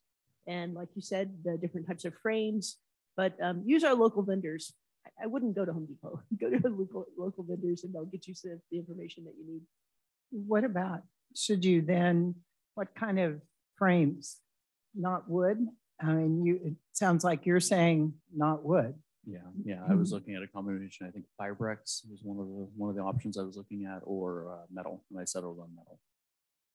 And so it lets a little bit more heat through. It doesn't. It's not quite as insulated, but again, metal and glass on cement seems like a pretty solid thing for fire. And it looks like screens are recommended fire safety. But again, another little detail there: make sure they're metal screens. And all of the screens nowadays are plastic. Oh, really? And those come with the windows, or yes? Yep. Gotcha. I'm learning this. I hope the rest of you are too. What about, let's see, you mentioned the windows and the garage door. I'm also looking for a new garage door. You recommend obviously metal. I found that, again, like all the materials out there, that an awful lot of them tend to be fiberglass or plastic, but you can easily, metal is it's like one upgrade. It's like one step off the bottom and over almost all these manufacturers. And then I also found out that insulated made two big differences. Metal without the insulation, they kind of clack and clatter as they're coming down. With the insulated door, it's dead silent. It's quite amazing. It just kind of glides down into place. So definitely insulated for just the sound upgrade is worth it. But when you also factor in if the rest of the building is really well sealed, or if you're planning to heat or cool the inside of that space, the insulation on this thing, like I said, with really tight air sealing, plus the insulation, I have been blown away. I really wish that all modern construction was like this. It doesn't change temperature anymore. I can heat it up with either just charging an EV inside of it or a little small heater, portable heater, and it'll keep its temperature for like 2 days. Is the metal door insulated heavier, that you need a heavier duty garage door opener or anything? No. It's like a spray foam insulation. It's pretty light. Oh. Well, I'm asking all my questions. I'm ready for you to ask yours. I'm sorry. Lindsay, will you go to the mic, please? We are recording this so that folks can benefit from listening later. So that's why we're asking you to ask your questions on mic. Lindsay Boyne. My question is about the windows again. Have you ever heard of putting a sheet of probably tin roofing, corrugated roofing, over the window where you could lean it up against it in case of fire? You have the time to put it over there to deflect enough heat, keep baby out of the house. I haven't, but that sounds just like what I'm doing with the cement fiberboard piece. So it sounds very similar. It's just shielding it from the outside, from the elements. Yeah. Yep. Well, I'd probably only put it up. Didn't need light. And I was thinking, do you need insulation on the back of that piece of metal? Again, I think the practical side of me says no, because if it's even if it's Rockwell, you have to fasten it to that piece of metal and make sure that it's still secure. Yeah. But the window itself, especially if it's dual pane, it should survive. The biggest thing is you just want to try to give it one extra chance or give it just a little extra buffer so that stuff isn't directly blowing against it. I wasn't going to buy dual pane windows. I was going to buy less expensive metal roofing. So what I was trying to find and I couldn't find on the market was actually shutters that would close automatically. And so they have storm shutters back east for hurricanes and other stuff that you can just kind of like have on the outside of the window and then pull, close and latch. But what I was trying to find was something that as soon as a fire got near it, it would be thermally activated and would then be able to close. And I couldn't find anything on the market. But the cement fiberboard siding and given it an extra sheet from the project was free. So it worked really well. Sounds like a good product if anybody out there is listening to invent something. Questions out here? John Carnes. Maybe a hard and involved question. Involved a lot of thought for me. I'm struggling in my house and my project with how to prioritize this so that I can do the low-hanging fruit first, but also the important fruit first. Some projects are so involved that if you started on them, eventually you would be down to the studs. So replace the siding on my house would lead to the insulation, which would lead to the wiring, which would lead to the structural stuff. And you know, I probably should have just torn the whole thing down and started over at that point. So I'm looking for, you know, smaller steps, higher priority things that are decoupled and not such giant projects. One of the strategies I've tried to use, and I'm kind of interested in your comments on this, I've looked at the 3 risk factors. So, you know, my house is at risk from blowing embers into places where it will catch on fire. And that's something that will happen when the fire is far away. We see fires like this come through neighborhoods, and it's not a wave of flames consuming homes. It's homes that are a half a mile or a mile in front of the fire that weren't very ember resistant that are suddenly catching on fire. I don't want to be that one. So I think I'm prioritizing ember resistance first. And then one of my next prioritization is direct flame. I don't want something like the fence to catch on fire and carry that fire right up to the house. And most of those things are pretty easy. You move the wood pile away from the house, you interrupt the fence with either wire fence or if it needs to be a privacy fence, some sort of metal fence. And those kind of projects aren't really very coupled with other things. And then I get into radiant heat. And radiant heat is when the big fire is now getting close. And a lot of those projects are the harder, the more expensive projects, because you really have to, you know, not just keeping little embers out. We like have, you know, the blowtorches now pointed at the house. The siding, insulation, the windows, all of those kind of things begin to play. And I guess what part of my thinking is that living in the redwood trees, neighbors' houses relatively close, that at the point that I get to defending myself from radiant heat, I'm probably toast anyway. Certainly if I get a crown fire in the redwood trees that surround the house, radiant heat from that, it will burn whatever. I'm not even sure Jeff's concrete box is going to survive that one. The box will, it's just everything inside will burn because it got so hot in there. What are the panelists' thoughts on kind of how do you prioritize, where do you start? Those, you know, that's what's happening in my mind. And some of them I've started on, others of them I don't know what to do next. Let me interject here that it's probably time to bring up MJ Lee, who's part of the Wildfire Preparedness Committee and who put together these seminars and tasked me to moderate, has done her own wildfire journey. And she has been working on this for years with just what you said of what to prioritize, how long it takes, how much it costs. And so if you wouldn't, unless the other panelists have something to. I have one direct reply to that, and that is if you have a list, as I did, with a whole bunch of just projects that you got coming up, finding a piece, like a space in each of those projects, just to kind of prioritize a small upgrade, so you don't feel overburdened with trying to do it all at once. And again, if you know that your deck is going to get replaced, being able to do just like retrofit of that as part of that project, and planning these into projects as opposed to really trying to do everything from scratch. It sounds like great advice. MJ, do you want to share? Yeah. She's Yeah, got great slides to show you what she's done. Yeah, I think this might help answer your question, because we all have that question. Where do we start? You know, the insurance, Julia, the insurance representative, gave us a list of like 12 things, right? So where do you start? So, and I'll just give you the answer is you just pick one and you know, get started. Because the thing is, the wildfire scientists are telling us we have to do it all. So you're never going to do it all, because pick the ones you can do and get started. That's the main thing. So this is my journey.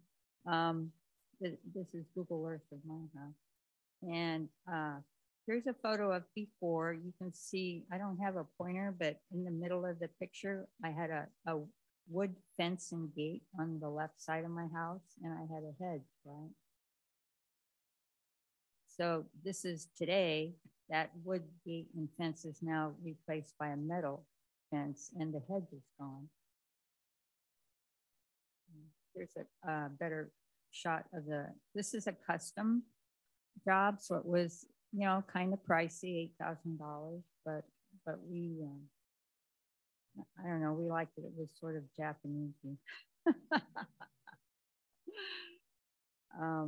Now, this is an older picture of my home, actually going backwards. So if you go up this side of the house, you'll come to this next photo. And this is to show what kind of chaos I had back there. Starting from the front of the picture, I had a manzanita hedge, then I had ivy next to the house. Then I had a deteriorated wood deck. The K is cut off in my deck. And you can see I had a lot of clutter. Behind that deck was actually a wood fence attached to the house that had a vine growing all over it. And this is what it looks like today. Basically, all that ivy and manzanita hedge, I removed that myself. One of the advantages of the pandemic was I had no gym. So this, you know, the wood, you know, the wildfire mitigation became my sport. I still have some clutter on the left, but I want to point out one thing. You can see one thing I did do is I had several of these plastic resin, you know, tool sheds, and those things are highly flammable. And the worst thing is to put flammable stuff inside of them. So if you're storing gasoline or whatever, you know, don't do that anymore. But I am trying to put that shed as far away from the house as possible. And you can see actually where I had that wood fence, it now has a little, you know, brick wall instead. Okay. Now this is my patio before. We had this, again, the deteriorated redwood deck. We had this pistache, which when I looked at this photo, because I forgot how much debris it used to drop. And this would go in the gutters, all over the roof. And then I had a lot of vegetation. And this is more vegetation on the other side. I kind of forgot how much stuff I had there, because this is what I have now. And we're calling it our Zen garden. Now, at the time I started this, you know, I used a Trex deck. Trex is, you can't use it right now because it's only Class B, but I started this even before I joined the wildfire committee. But basically it's a huge improvement over the redwood deck we had, because frankly, our gardener fell through it, our old deck. So that was actually where we got started on that job. And if you look closely at this deck, and you can see we have this 1/8 inch screen at the bottom, and that helps keep out debris, because when I removed my old decks, I actually collected 2 giant yard waste bins full of litter. You know, leaf litter, rats' nests, all kinds of stuff under the decks. I had no idea, you know, plus a lot of junk that I'd thrown under the deck. So anyways, and we kept this maple and this camellia bush on the side because, you know, the bird habitat. And another thing in the pandemic is my husband hung up a couple of bird feeders, and now, you know, that's our big thing. So we have to have those trees, and hopefully if they're well watered, you know, when the Woodside fire comes around, they'll be okay with those. Now, this was another project during the pandemic. I had 100 feet of hedge all along the south side of my house, and I removed that myself. It was 10 weeks, and every week I would cut down shrub and stick it in my 3 compost bins. That took me through the whole summer. Okay, and then the other thing is when we replaced it, so we put in these planter boxes, and that also became Lowell's new hobby. Another thing we did is we installed, you can see on the right side here, I had this decrepit wood fencing, and so we placed 20 feet of that with just simple hog wire fence. And that was a lot cheaper than the other side, and it was more rural. That was only $1,000. Other things we've done around the property is we've really limbed up the redwood trees that we have. You know, these, we limbed them up 10 feet. And these at the corner, we limbed up 7. And you can see actually in this part, no, it doesn't like mention this. Anyways, so that's all the work we've done. We still have a lot, or not a lot, we still have more things to do. I have this coyote brush you saw in the last photo. I need to, you know, space those out better.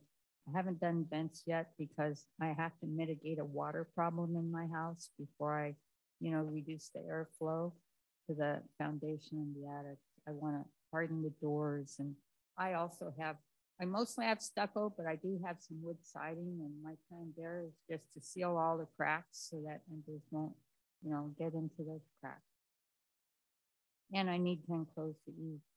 Now, the upsides of all the work we've done is that I found it's less yard maintenance, it's less roof debris, less water use, and, you know, less rodent problems because there's no, you know, landscape for them to run underneath. We feel, actually, my husband initially started the limbing up of trees and removing some other hedges years ago because he wanted better security where he could see out to the streets, as, you know, as much as people see in, but basically there's no place for people to hide and that kind of thing. So, and the upside is, well, right now I still have insurance, and hopefully after what they told us this morning, you know, that will continue. And the last upside is, you know, my husband's become a great little farmer, and these are giant pumpkins and our grand doggies. That's it. That looks great. And I hesitate to ask, but you did a lot of the work. How much do you think that you've done so far cost? Well, so I looked at how much we'd spent over 4 years. It was like $25,000, but that included, you know, making the Zen garden and that expensive steel gate. So basically every time we removed 7 trees, and every time you remove a tree, you know, it's a couple $1,000. That was one of the questions that was sent in, was about the high cost of doing this and whether the town at some point might look at, this is what the homeowner that sent in the question said, a neighbor said we may be house rich but cash poor. True for so many in this area. This person says, last summer I spoke with the mayor of Woodside about their town, and they subsidized their residents for cutting down trees. He said the town council voted to allocate general funds. How about doing that in Portola Valley? And I think you know something you told me about Jennifer Hammer doing. Yeah, Jennifer Hammer, the chair of our committee, is working on such a program, and it's going to be dependent. well, she's worked out a way that we could do it even without a grant, but right now the town has applied for a grant to help fund that. So it's actually a much bigger grant than what they're doing. And so that would just be a small part of the grant the town has applied for. Interesting. We've seen the trees and the devastation of the eucalyptus tree, unfortunately, on Alpine, and many of us have lost trees. And I've had PG&E come and cut down 2 big black heritage oaks. That one was diseased because they were prior cutting, and the other was really impacting lines in our yard. And then we've cut down 2 on our own that were a fire hazard. So I know how expensive this can be in planning your hardscaping with your trees. Certainly more reasonable to get up that 10 feet clearance under your trees, which we all should be doing. Someone mentioned this morning about the community that you may be doing this, but your neighbor isn't. And part of this is not to tattle on your neighbor. One thing is if the fire department is coming and now checking every house and writing up what they recommend for us to do for mitigation, that there is an incentive because they're going to be rechecking a month later, as well as your fire insurance being lowered by doing this. So we're all kind of helping each other. And if you have an elderly neighbor or someone who just needs a little help doing something, that's something to do as well, is to try to help them out. And someone else talked about their redwood deck and stairs, which I know a lot of you, all of you have kind of touched on. And I know I have a fairly newish redwood deck that's beautiful, but I worry about the 5-foot thing. And I explain that again, so you could just replace some boards closer to your house. Yeah, so in trying to find a quick and cheap way to retrofit, there's a number of these different guides, again, done by CAL FIRE and other institutions that have said, if you just replace the last like 6 or 12 inches of boards right up against the house with a fire resistant material, the rest of the deck, I mean, it's not great, but this is a nice patch that would add a lot of fire protection for not very much money. Yeah. And really the main thing with decks right now is to do that screening around the side so that you don't get, you know, like I had two yard waste bins full of debris underneath, because that catches fire faster than the deck itself. Yeah, all the debris underneath, or storing flammable stuff like, oh, my propane tanks are just sitting underneath my deck, or the play furniture, or a pile of furniture. Any of those plastic things go up in flames quick. They're just like the plastic shed that you were mentioning. So making sure that all that is not underneath your deck, not stored on top of the deck. Like I had one of those coconut rugs as my entryway rug, and I'm like, that'll catch some embers. Yeah. It'll go up really quickly. It's right in front of the door. So just being, I think, just being a little bit more aware of what you have on your deck and around your deck and around your house are key. Now that was great. Our deck is not very high, but it is open, and that's certainly something to do. Can I ask about the size of the screens that you use? I know that someone put out for the Ember stuff, it's finer mesh than what I think we have at this point. So what is it supposed to be? Do you know that? 1/8 inch is what they're recommending. 1/8 inch. If they do make a 1/16, but the problem with that is that it can accumulate dust, which will prevent it from treating. You know, your vent really is important to your house. Your house needs to breathe. It needs to bring air, let the hot air out and bring cool air in. And so you don't want those to be clogged. So unless it becomes a maintenance issue, if it gets too small. So it's another thing to consider. You know, I actually brought along a sample of this thing called bushfire mesh from Australia. And they use it all over the place. It's between 1/8 and 1/16, but it's not really approved here for anything. So, but I did bring this sample. But this could be, if you're not selling your house right away, this might be a cheap alternative. Is it fire resistant though, or is it? It's probably metal. Probably not. But the metal would be, right? So if you think of this up in Eve or something like that, it hopefully should not be direct getting exposed to direct flames unless the entire structure is already caught.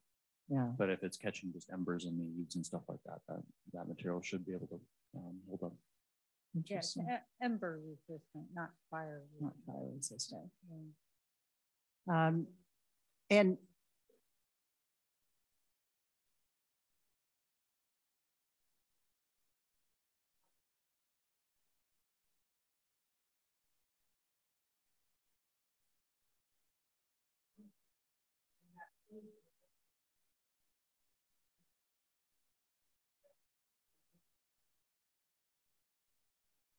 Yep. If you put, they suggest either metal flashing, which I didn't find very visibly attractive, or again, the cement fiberboard. If you just have, I mean, most laborers and most construction crews can just take a skill saw to the bottom 18 inches, replace that and be able to match the material and the color and the rest of the stuff. So they can do a decent job there. And then again, it's not just the 90-degree corner, but it also tends to be that little 90-degree corner is where the debris collects on your deck. So the pine needles and the rest of the stuff. And again, maintenance, if you're on top of this, it's not there when a fire rolls through, but ideally that area is clean. But again, that's what you're really protecting. And it's not just direct wind-blown embers, but the embers combined with other material and debris that's on your deck. let me mention Craig Taylor is the person who just spoke. And Craig is a city council person and I believe also on this committee, right?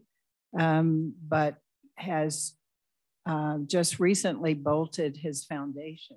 I know that's more of an earthquake safety thing, but if anybody is interested, Craig, do you want to just say a few words about the importance of that, or whether you, I guess you can't do that yourself, can you? Well, Yeah, come up I to did. the mic.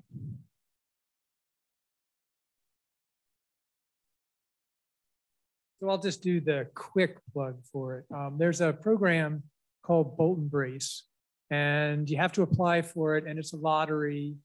And the state will basically, if you win the lottery, then you can get $3,000 towards your Bolt and Brace. If you're relatively low income, which, you know, again, getting to this house poor, you know, house rich, but, you know, income poor, I think it's 72,000 or less, you can get another 3,000. So you could potentially get $6,000 towards your Bolt and Brace. You can do it yourself. You have to submit plans. So it's not for the faint-hearted, but it's possible to do it yourself. But you can also, they have a list of contractors that you can use. And I would recommend if you do it, first of all, apply to the program because it's going to take a while. They only, I think it's open for like 30 days a year. And then they do their lottery and then they let you know. And I was on it for, I think, a couple of years before I got mine done. The other thing I'd say is have a couple of contractors come out because I mean, one contractor I had, it was 7,000. The other contractor, it was like 12,000 for kind of the same, you know, basically the same thing. So it's definitely worth spending some time and energy to get a couple of bids. But it's, you know, if you can get in and get in the lottery, it's definitely, I mean, well worthwhile. So I don't know if anybody else has any questions about that, but I just wanted to at least, you know, mention. And it's Bolt and Brace. If you just go on the web, it's a state website and there's a place you can sign up for emails. And if you sign up for the email, then they'll send you something saying, you know, the window's open and then that's your chance to go and sign up. And then, like I said, you wait for the lottery. But I was pretty pleased. I mean, like I said, I think I was on there for 2 years. And then from there, the process was you get a contractor. You don't do the work until after you get approved. They're very strict about you cannot start work until you're approved. But the contractor comes out and then you go to this dashboard, you fill out your information, you get the contractor involved, they fill out their information, and then they send the plans off to FEMA. And actually, I mean, surprisingly enough, getting somebody to come out and look, these guys are pretty good at coming out pretty quickly. I mean, my guys came out like a week. You know, like within 2 or 3 weeks, I had 2 separate bids. So that part was easy. Once you're in the program and they send something in, FEMA then takes like 2.5 months to approve it. So it's crazy. You know, you're like, oh, this is never going to get done. But then they finally get approved. And then the contractor comes back and does this stuff. And then you think, I'm never going to get paid because you got to pay the contractors like to get paid. They don't want to take a check. Some of them will, but generally they want to get paid. And surprisingly enough, like 2 weeks after we're done, I got a check from the state. So that once you get in and you get rolling, FEMA is actually the longest piece of it. And that's really just waiting for their approval. It's not complicated, it's just slow. So that's kind of the process. I just, you know, if people are interested, that was worth mentioning. Thanks, Greg. Yeah. Any questions? If you look up bolt and brace. Earthquake bolt and brace. Yeah, yeah. But if you just go and put bolt and brace into your browser, you'll see it'll come up. And there's a page there, and the state explains how the program works. Very interesting program, and also a good note. Anybody who has an older home, like mine was 1940s, with a crawl space, you likely should look into this because like my house was not attached to the foundation in a real way. And also number two, what they call a cripple wall or a pony wall, a little short kind of cripple, 3-foot wall underneath your house was completely unbraced in my case. It had no lateral bracing at all. Wow. And so what they end up doing is they go in and they put, you know, plywood in there, and then they've got these specialized metal braces that they can use to take the studs down onto the walls. So anyway, yeah, definitely if you're interested, I would definitely recommend it. Thanks. Sure. We can see our houses are money pits, and doing mitigation is not going to be free. And I have read that they don't think the discounts you'll get on insurance will probably cover the cost of the mitigation that you're doing. But if you look at it as a point of saving, one, your home and everything that you own and your life and your neighbors, then it makes it cost effective. So I think that's the main thing to remember. We are over, we started late. I just want to see if there are any burning questions out there or anything the panelists would like to add before we stop. Anybody? Going once, going twice, sold. Okay, thank you very much for being with us. Thank you to our panelists and our neighbors for sharing what they have done. Thank you, and come back at what time? That's to make sure you're awake. Good, I guess we're in the afternoon now. We've been here since 10 this morning with wonderful, wonderful seminars and speakers. And this is the last of our 3 panels. And just look around. We've got everybody here that has knowledge that will be able to help us. And there are some, would you like to take a seat in the back?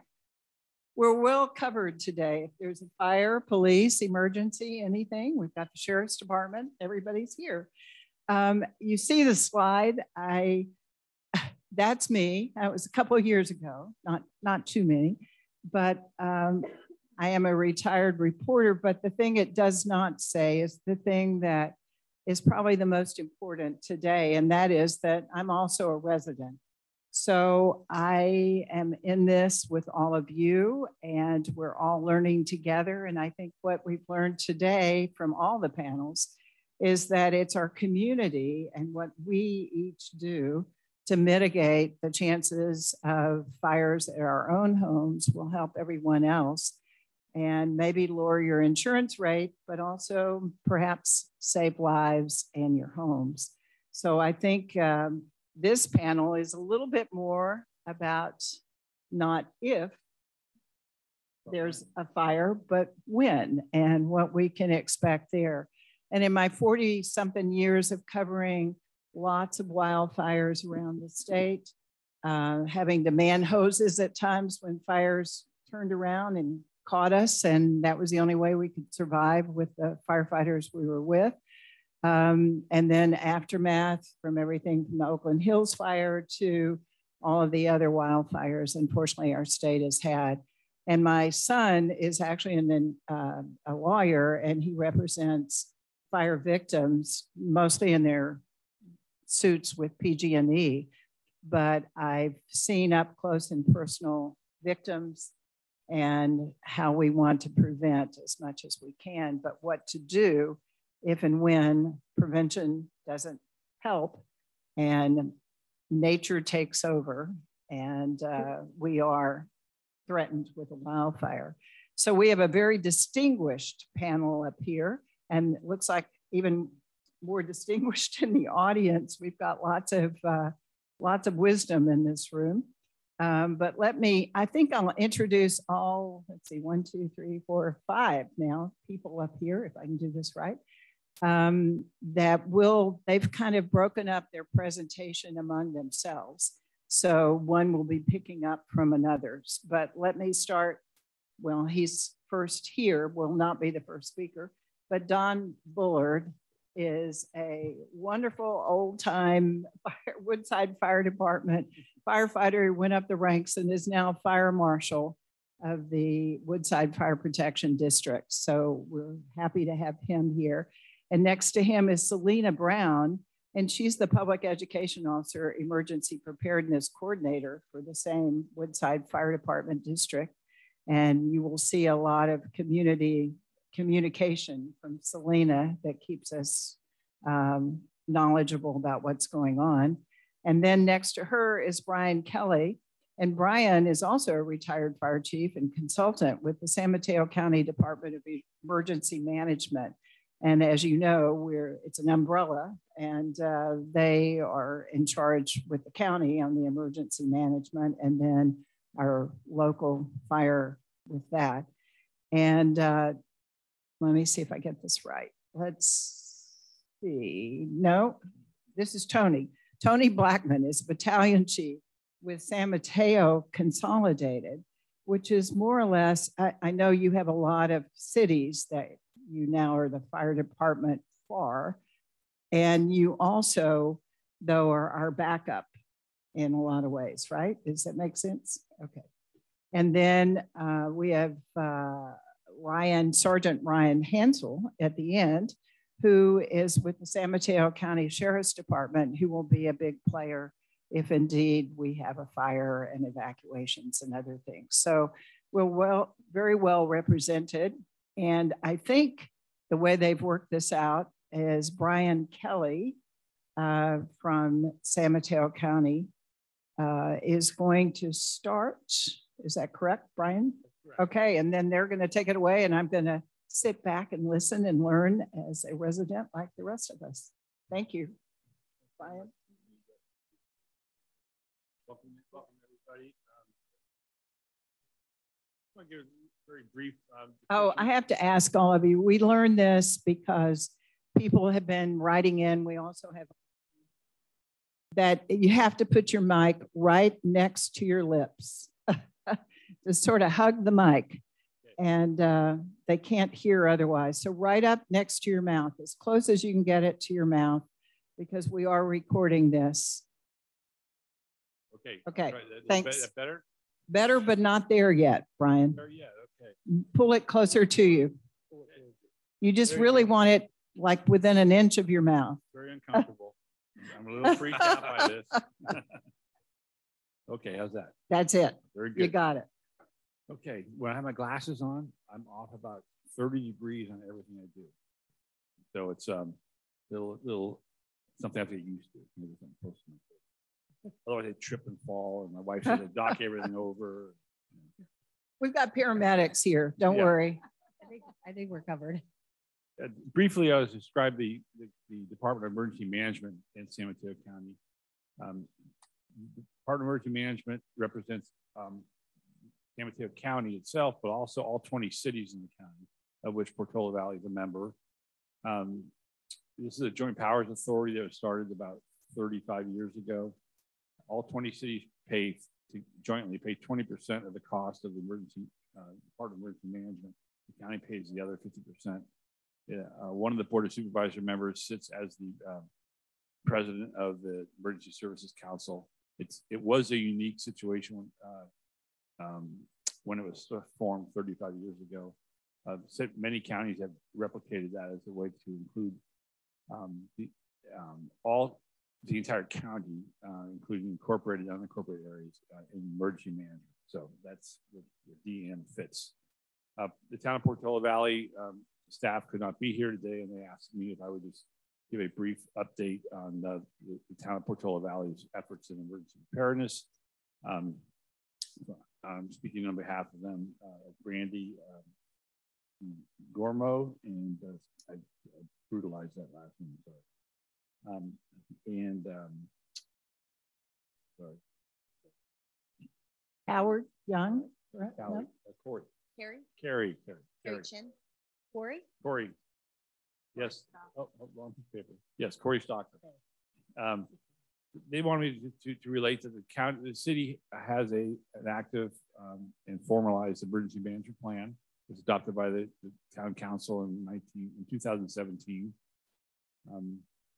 They have the town has a emergency services subcommittee, and the folks who are on that committee are constantly working on that plan and make it to keep it updated. And as Dwight D. Eisenhower said during World War II, plans are nothing, planning is everything. So the constant updating on plans, the planning process is very important, and towns are actively involved in that. They also are going virtual in terms for their emergency operations center. So they wanted to establish the capacity. I'm thinking back to Katrina, when people were working from home, if you have to have an emergency and you aren't gathering. So they've adopted purchased a web EOC, web emergency operating center that works virtually. They can and will operate as a standard emergency operating center in person when they have to, when they can. If they can't, they have the full capability of conducting their emergency operations virtually. So they're also backing up all of their critical city infrastructure in the cloud format.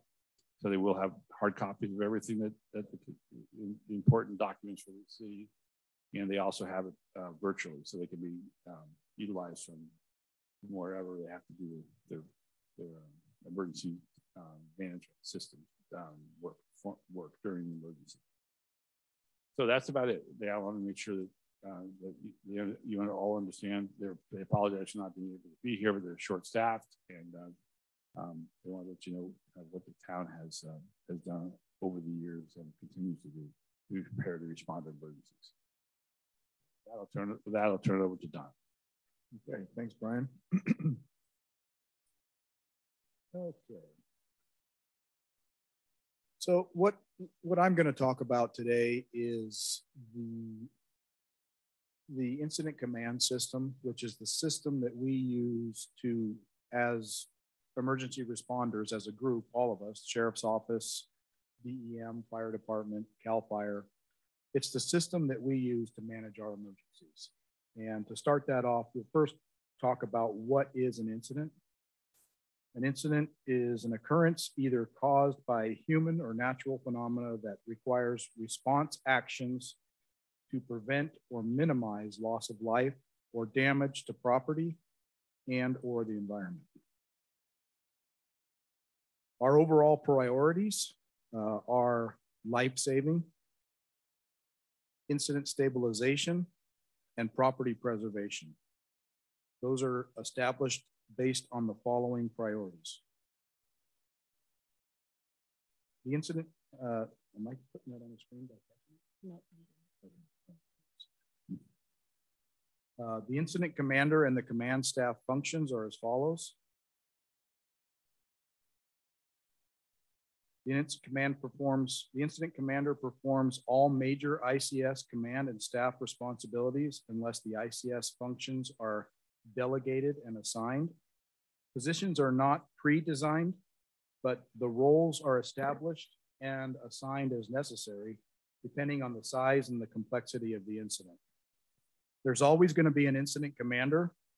You don't necessarily always have a command staff, or you're not going to necessarily have a general staff, but depending on the size and the complexity of the incident, those positions can be filled. So with the incident command system, it grows and contracts as the incident grows and contracts. As it grows, we can grow the system, and as things start to de-escalate, we can retract from that system and start to bring it back down.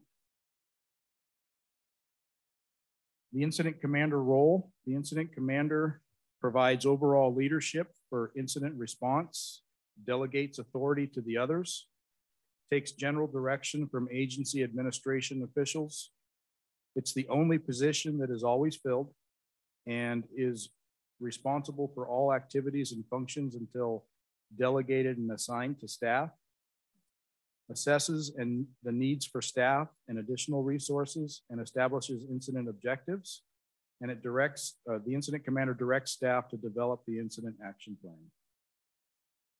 So the IC is established by the first arriving unit on scene, and the IC role may be transferred to the highest ranking officer at the incident, depending on the size and the complexity of the incident. Many incidents are small enough that the first arriving officer will maintain the IC role throughout the entire incident. And in the incident of a wildfire, the IC would end up being the first engine company officer on scene, and he would remain in that role until a higher ranking officer arrives. And then at that point, we will transfer the command.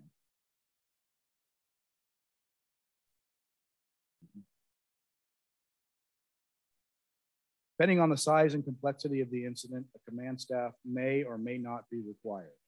It may be necessary for the incident commander to designate a command staff to provide information, liaison, and safety services for the entire organization, and report directly to the incident commander. Unified command may be established when there are multiple stakeholders who have a shared interest and responsibility in stabilizing the incident. For example, on the Edgewood fire, we had Cal Fire, we had the sheriff's office, we had the fire department, not only Woodside Fire, but we also had Redwood City Fire. We had the Office of Emergency Services, or the DEM, who were on scene at that incident. So we set up a unified command there because of the shared interests and the responsibilities of the different agencies that were involved in that incident.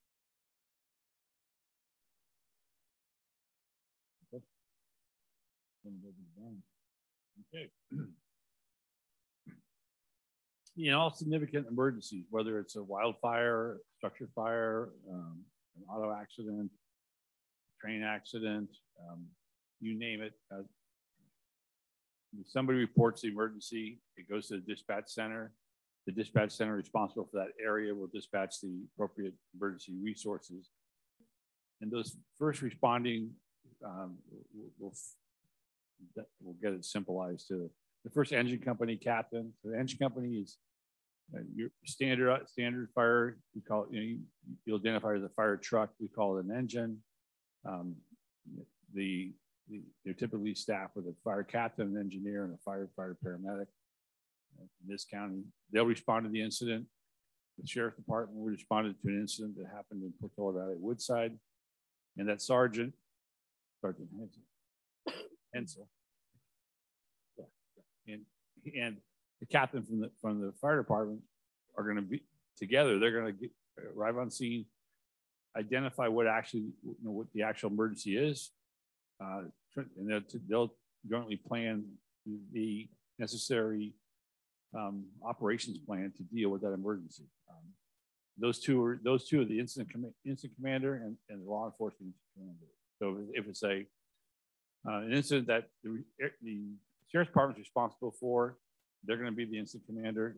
If it's something that the fire department is responsible for, the fire captain will be, and they'll work together to determine what resources they need to order, where they're going to get it from, how long is it going to take it to get them to get there.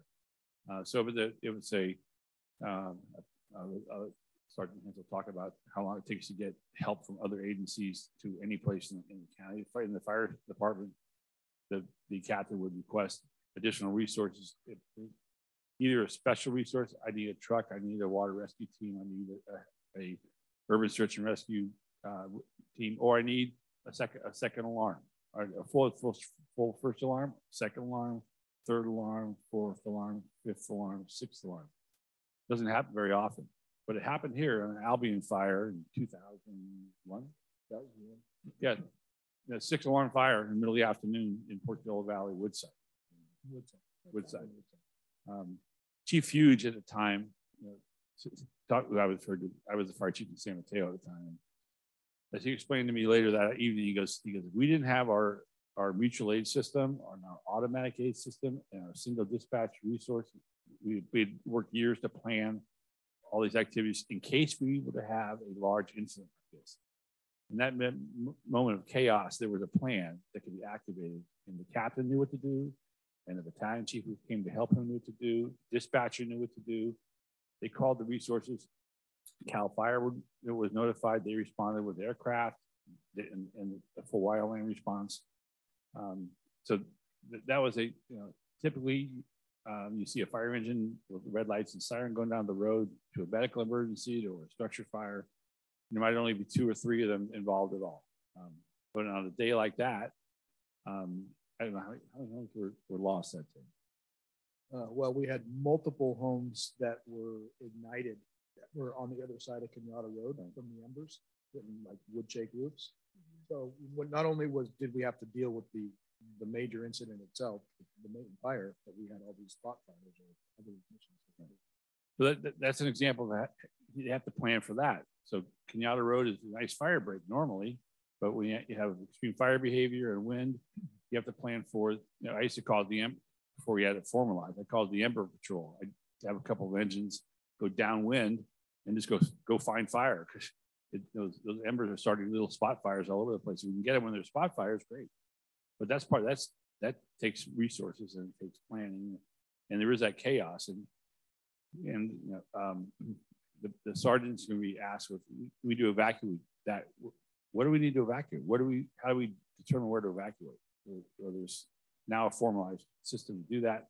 I'll let Battalion Chief Tony Blackman talk about the system. And another part of that too, before you switch it over to Tony, is the ability for that incident commander not only to be able to forecast what's going to be happening in the next hour or 2 hours and the resources that he's going to need, but if the event's big enough, you have to start thinking and forecasting, what am I going to need 12 hours from now? You got to be able to look down the road. If you see that this event is growing that fast and getting that big, you got to start forecasting and looking down the road, because it takes time to get those resources that you need to get them on the incident. Hey, good afternoon. So I'll share the piece with the Zone Haven tool that we use now to help with this chaos period. So in the past, there was a fire in an area.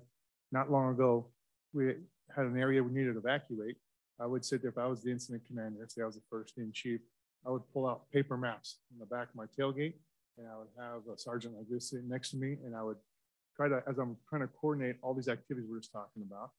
And like Don was saying, the incident commander is responsible for everything unless they could delegate that out. So early on in the scene, don't have a lot of help. You got to take care of all those things yourself. So what we do is lay out these paper maps, and I'll say, hey, we need to evacuate these areas. And I would say, hey, maybe everything from north of this road, south of this road, east of, get it all studied out and translate that over, maybe draw it out, and then give these marching orders to the sergeant. He would take that information to his crews and start evacuating those areas. I would then radio that to our dispatch center. Our dispatch center would then take that information, translate it over.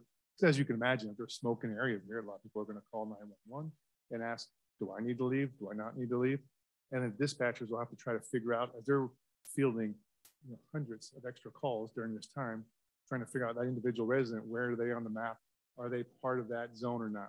So now, fast forward to now everything's digitized. We have there's different apps that are out there. Zone Haven is the one that we use in this county. It's used primarily, it's probably one of the most prolific ones you'll see around the state, if not nationwide.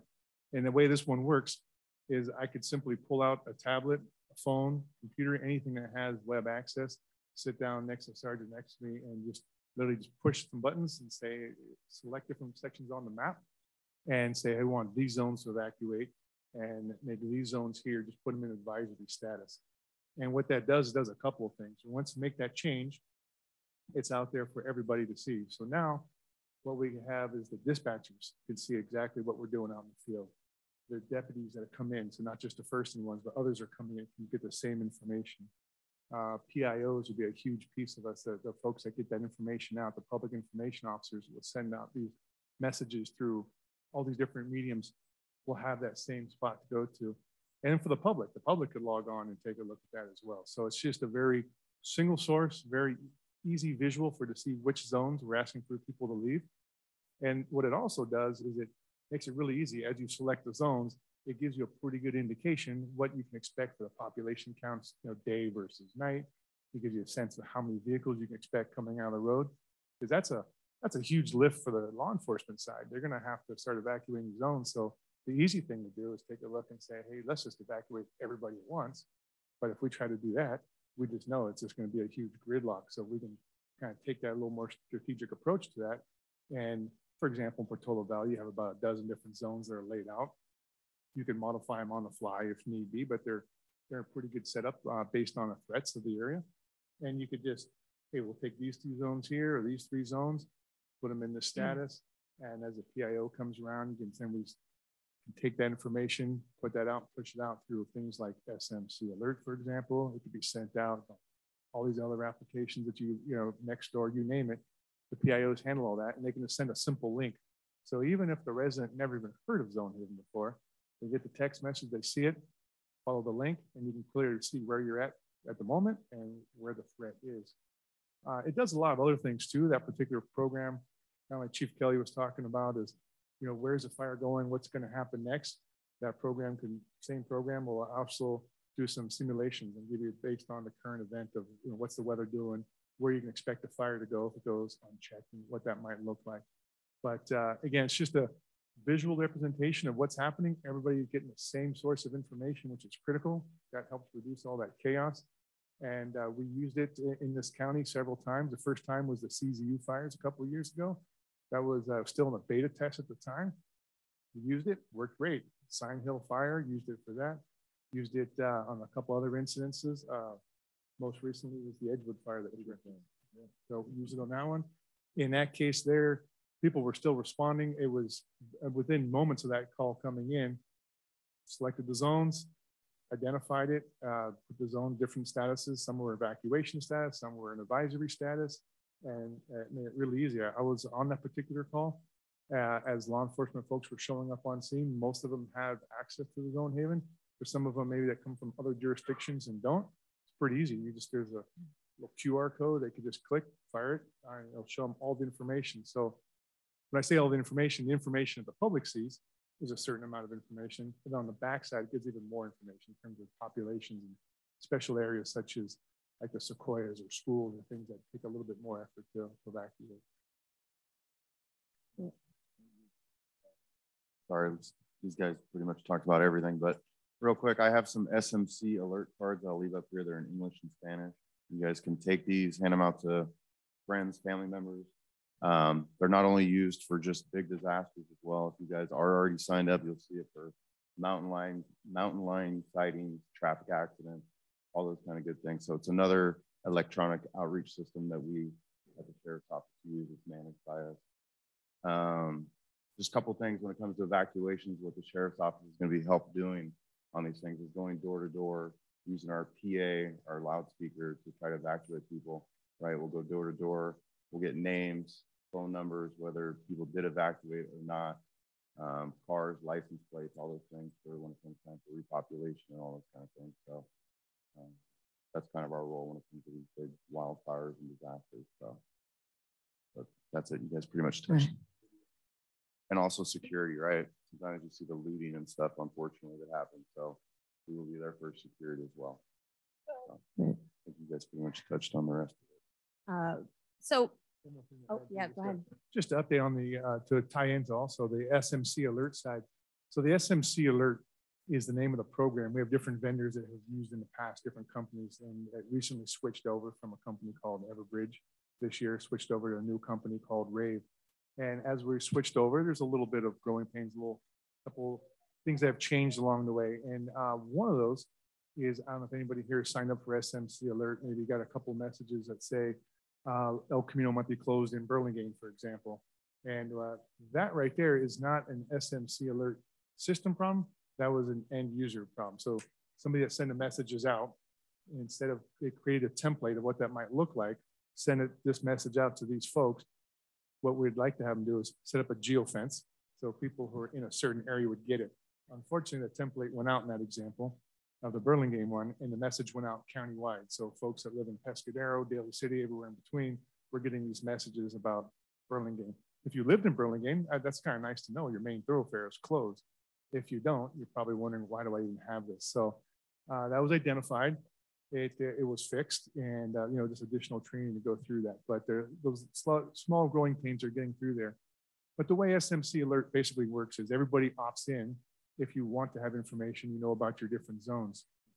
There's a second piece of it, is it's a bridgeway to what they call a wireless emergency alert, the WE alert. And what that one is, it's almost like if everyone's ever heard of Amber Alerts, you know, when there's, you know, a missing child, for example, and if there was one in this area now, everybody's phone would probably go off at the same time. Everybody would start looking at the phone. We have access to do that with a WE alert. And that's a critical life-threatening situation. And that's not, that message doesn't just go to folks who opt in, it's anybody who's in that area. So it's just based on where you're at with your phone at the time and how long you want that message to go. So you might be, for example, if there was an event here and you were somewhere else, let's say you were in Palo Alto at the time, you would not get the alert. But then as you came into the area, if that alert was out there, as you got close enough to it, and you hit the cell phone towers, then your phone would let you know, hey, you're going into an area that has this problem. So it's a key point to know that is, you know, very big situation, life-threatening. The message will be sent out to that same platform wherever you get it, whether you opt in or opt out. But on a smaller scale, the opt-in really keeps you posted of what's happening, what's going on. You know, I always push SMC alert, right? Yeah, they mentioned a lot of great things, which I kind of go over too, but we'll have them talking in between. I just want to say that I see a lot of very familiar faces here, and that's fine. That's great. I always love that.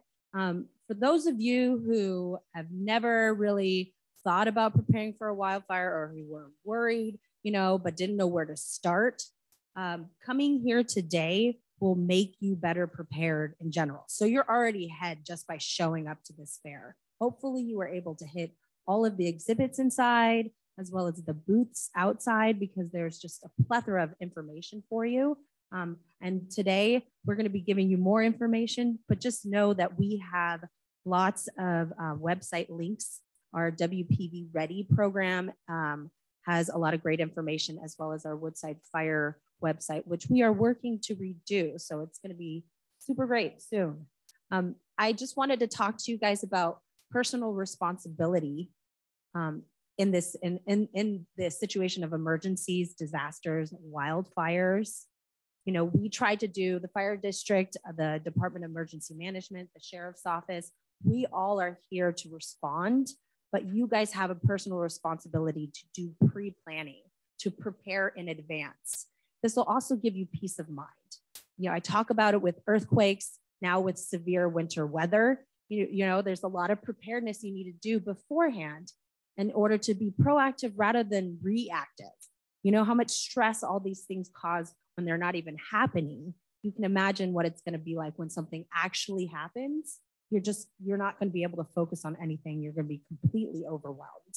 So we talk about things that you could do in advance, obviously creating defensible space, home hardening, making sure you have a plan, a communication plan that you share with your entire family, as well as knowing your evacuation routes. You need to know every way you can get in and out of your neighborhood. You need to know them yourself. As residents, you guys know this area probably better than we do at times, and we utilize that too. It's very important for us because if there is a fire, if you guys may be able to spot exactly where it is, where we may need to drive around and figure out where the smoke's coming from. So we utilize your guys' skills as well. But you need to take action beforehand. Make sure you have that go bag ready with like the list of items that you need to take. You don't need to pack everything in advance, but you need to know what you can grab in 5 minutes and 10 minutes, however short a period of time it is. They'll give you peace of mind. Also staying informed. We were talking about SMC Alert and Zone Haven. I always push SMC Alert. Be aware that recently we had a huge transition from one hosting platform to another. So there are kinks we're working out, and it's been brought to our attention, some of the things that have happened, but we are still utilizing that as our #1 emergency notification system. Be aware though, that we may not push out information. So on red flag days, on high wind advisory days, those are the days that you need to be on alert. You need to be looking out. You need to be prepared if you need to evacuate. If you don't feel safe in your community, just go for the day. go to the coast, enjoy the weather out on the coast, or, you know, just drive somewhere else, go visit some friends, get out of the area. I know several years ago when we had our first wildfire chat talks, and we were like, we will let you know, we will tell you. We don't say that anymore. We realize that that may not happen. We may not have the information or not be able to push out the information quick enough. So we do have SMC alert, we do have Zone Haven, but we do not want you to solely depend on those. We want you to rely on your neighbors for information, passing of information. We also want you to have some personal responsibility with that. You need to make sure when you're including your plan that you are prepared with all of your animals and anybody else in your household. It's important to know your neighbors because those people are going to be the ones that may help you if you're out of town and you have some important stuff in a go bag to grab. That neighbor is going to be your evacuation buddy. They're going to go over to your house and grab that bag or maybe get your animals for you and vice versa. So depending on your neighbors is extreme. It's so important to know your neighbors. And that's why we have our community programs such as WPV Ready, and we have our response community program, WPV CERT.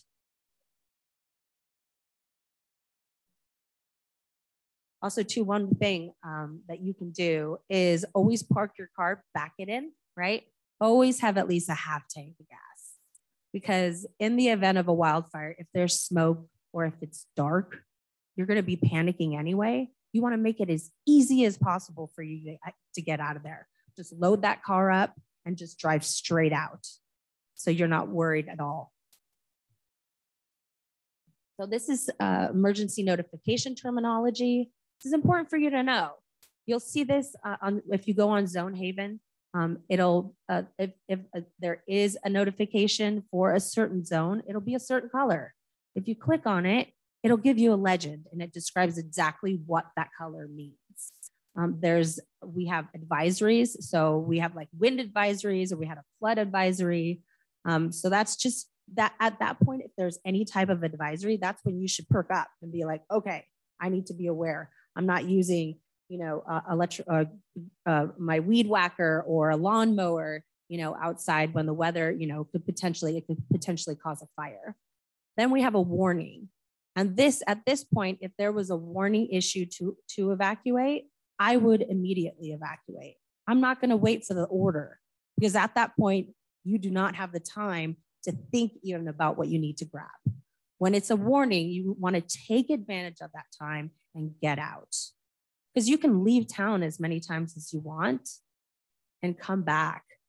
But when there's a big fire and they're ordering you to get out, you may not have that opportunity to come back in and get any stuff you need. So it's essential. Also, too, you know, when you don't listen to these notifications that we sent out, it causes a lot of problems for us as first responders. Because we're going to go through and have due diligence, right? Make sure everybody's evacuated. But, you know, there's always going to be that one person that's just determined to stay there. And that can pull a lot of resources that we need to fight fire with, to maybe protect homes that can be saved, or go and secure an area that has a large livestock. Also, too, there's an order. So that's, you have to go, right? You got to get out. We may or may not give you specific directions. We may say an evacuation order is issued for zone da-da-da, but we may not tell you which direction to evacuate. That's why it's important for you to know. Now, if we do tell you which way to go, please listen and don't try to go out another way. There are reasons why we say certain things. The last one is shelter in place on here. And in the instance, which could definitely happen, of where there's no time to evacuate or it's not safe to evacuate, you will have to shelter in place. And you may be sheltering in place at Roberts Market because you happen to be shopping there. And there's an order immediately for sheltering in place. What's really, and then at that point, fire and law, we will use our resources to protect that area, to preserve life at that spot. Sheltering in place may occur too at places such as the Sequoias or a school where it's just not feasible and smart to evacuate. They'll just end up issuing a shelter in place order, and they want you to just hunker down at that point. Let me add real quick. Everyone needs to be prepared to shelter in place. That's a big deal. That's when we get back to the home hardening aspect, doing fuel reduction around your property. So if a fire does approach your community or your neighborhood, your house is already, you've already taken action that your house can be a safe place to stay. You don't want to make that guess when the fire is coming. So it's really important to take action now ahead of time in preparation for that. And you're just giving your home a bigger chance of surviving a wildfire. We all know now about ember storms and how embers can, take down homes. We've seen the pictures of where houses are completely gone, but the trees are still there. And it seems to not really make sense, right? My brother specifically was like, it's a conspiracy. I was like, no, it's called embers, but he didn't want to listen. But, the way our houses are built with the amount of synthetic materials inside, houses are burning faster and faster. Where we used to have 7-10 minutes before a house would be fully engulfed, it is a few minutes before it's so out of control. And then you can imagine the smoke that it's putting off with all those chemicals in it. That creates a whole different scenario. So on here, we have what's called temporary evacuation points, or TEPs. And we recently, the town of Woodside opened one up during the severe storms. And it was a place where residents could go to get information of where they could safely, if they needed to, find a place where they could stay or some other resources.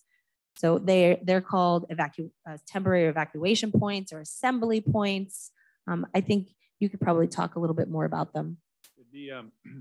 The old term used to be that we would open up shelters and tell people we're opening a shelter up at the library or the community center.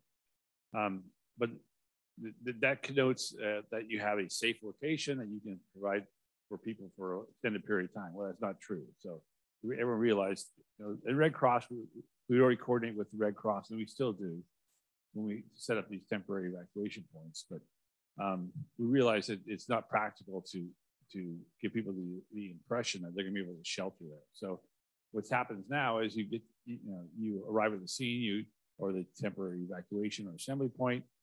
There are people there who can help you determine what's best for you. You may say, well, I have can I go back home? So we don't know. You need to find some place to go. So maybe I can go to a friend's house or a family member, or in a crucial situation, and we did it during the winter storms, we would have hotel rooms that would be rented as part of the emergency response, and people would be provided the opportunity to go to a hotel room for a night or two. So that's the new emerging improvement in terms of how we manage. When people have to evacuate, how we support that. Knowing where you can go, where you can be safe, is so important. Identify those hotels in advance that can take pets, or if you have, ambulatory issues, hotels that are ground level, call those hotels in advance, those friends and family, make those connections in advance, because it's a scary thing to have to end up at a TEP and not know, but you guys have the ability to figure out where you can go. And if you decide to evacuate somewhere, you're just driving and parking somewhere, make sure you're far enough away, right? So during the Edgewood fire, initially we were sending people up to Kenyatta College, and then we were like, this might not be exactly the best thing. I believe they have agreements, you have agreements with all the... Yeah, the Department of Emergency Management, San Mateo County's Office of Emergency Services and the Emergency Services Council have agreements with all three of the junior colleges in the county, Kenyatta, Skyline, and San Mateo, to utilize their facilities as temporary evacuation points. Those are good locations in most cases, except Skyline had a fire, wildland fire 10 years ago, approaching Skyline College. People were leaving. We can't go there. the fire department didn't want to be there on top of the hill. Anyway, that's the yeah. So one of the things that, another back to the zone haven, if you ever ask people to leave a community, we always try to give them a place to go. So all these different places have been identified on zone haven, but they're not community visible. So when an incident does activate, and for example, the Edgewood fire, it might think, hey, that might be a good spot to go to Kenyatta College, might be somewhere else. Once we decide where that place is going to be, go on the backside of zone haven, and we just hit a little toggle, and it now becomes community visible. And so these arrival points are not just for folks to go, but also we have large animals, and that could be a thing down here as well too. And I didn't know this until recently, but like large animals, you know, it makes sense. They send them all to the cow palace at the CZU fire. That's what we were thinking, but there's different animals, different needs, and different places to send them. So as we find out, we work with those groups that handle like the large animal evacuation groups, that hey, maybe some of these areas we thought would be good, but maybe they're out of service for one reason or another. Maybe there's a quarantine of different animals. So the whole point is we don't add those places to be community visible until, and once the event kicks off, we make sure that that arrival point, that temporary evacuation point, whatever that might be, is not going to be somewhere where it's going to put folks in a spot where they get turned away. So how are you going to get information right when an incident happens? Everybody wants to know, where am I going to know? How am I going to find out, right? You want to stay on top of it, obviously, beforehand. You know, on the red flag days, you can just be monitoring the weather. Pulse Point is a great app to have if you ever hear the sirens drive by and you're like, what was that? If you download Pulse Point on your phone, you can actually see what type of call it is and often listen to radio traffic on there. PIOs, public information officers, were utilized during the CZU fire to give a briefing every 12 hours. They made a briefing and press release was pushed out, and they basically just gave you all the information that they had. And so you may be engaging with a PIO, but you could also be getting information from the temporary evacuation points. We also have social media. We utilize our Instagram for the fire district. We utilize our Instagram. We also have groups.io. So just like PV Forum, there are a lot of other community areas around here who have email lists, which I'm connected with. So you'll see a notice from me on there if I can put one out, just providing information. Also as well, you guys have the AM radio station. Just remember though that that's a pre-recorded message. So somebody has to record that and then put it on the radio. I'm sorry, I think I'm too close to this. And put it on the radio. So it will have, if it does have a message, it's going to be a looped message that just goes over and over. But that is one way we push out information. And then obviously neighborhood networks. This is huge. One person sees or smells smoke, and then you start calling your phone chain saying, hey, do you see this? Do you know what's going on? Because it could potentially just be a barbecue, right? That's happened a lot. But if not, you're going to find out quickly from all your neighbors. Everybody's going to start looking. Everybody's going to start wondering what's going on. And again, that's why it's important for us to be connected with you, because you guys could give us that vital information of identifying specifically where that is. So making sure you're connected with your neighbors is huge. As well as bulletin boards. We're such a small town here, so we don't have huge, billboards. We don't have a local news station, right? News channel. Our paper is really the Almanac, but that's not really our local paper. So, we utilize bulletin boards. Our online presence is, we try to make it pretty significant now, in our social media, but we don't really have those big, broad channels for us. Try it again. While she's doing that, I'm going to scare you. There you go. There's a number of causes for civilian fatalities in wildfire. It's really upset me as a fire professional how many people have died in evacuations in the last 7 or 8 years. Never happened before. I mean, it happened occasionally, but we had fire in the deadliest fires in California history. top 7 have happened since, top 7 have happened since 2018. No, I'm wrong, but it's a campfire in Butte County, 88 people died. Santa Rosa in 2017, 25 people died. Sunday night, went to bed 9 o'clock, get it back cold at midnight, get out, go wherever you can. Why are people dying in wildfire? So we did a literature review about these incidents, both in Australia and here in America. 3 basic factors: extreme fire behavior conditions. All the fire people will tell you that's a very real thing and completely unprecedented, starting in 2015. Failures or delays in alerting, SMC alert, and communication systems. So it's covered all the structured and the casual communication systems that people need to be able to utilize. Delays in evacuation departure due to last minute evacuations or inability to evacuate. Very few fatalities occur in enclosed automobiles on unobstructed roadways or in temporary refuge areas. So that's important if you get on the road when you're supposed to.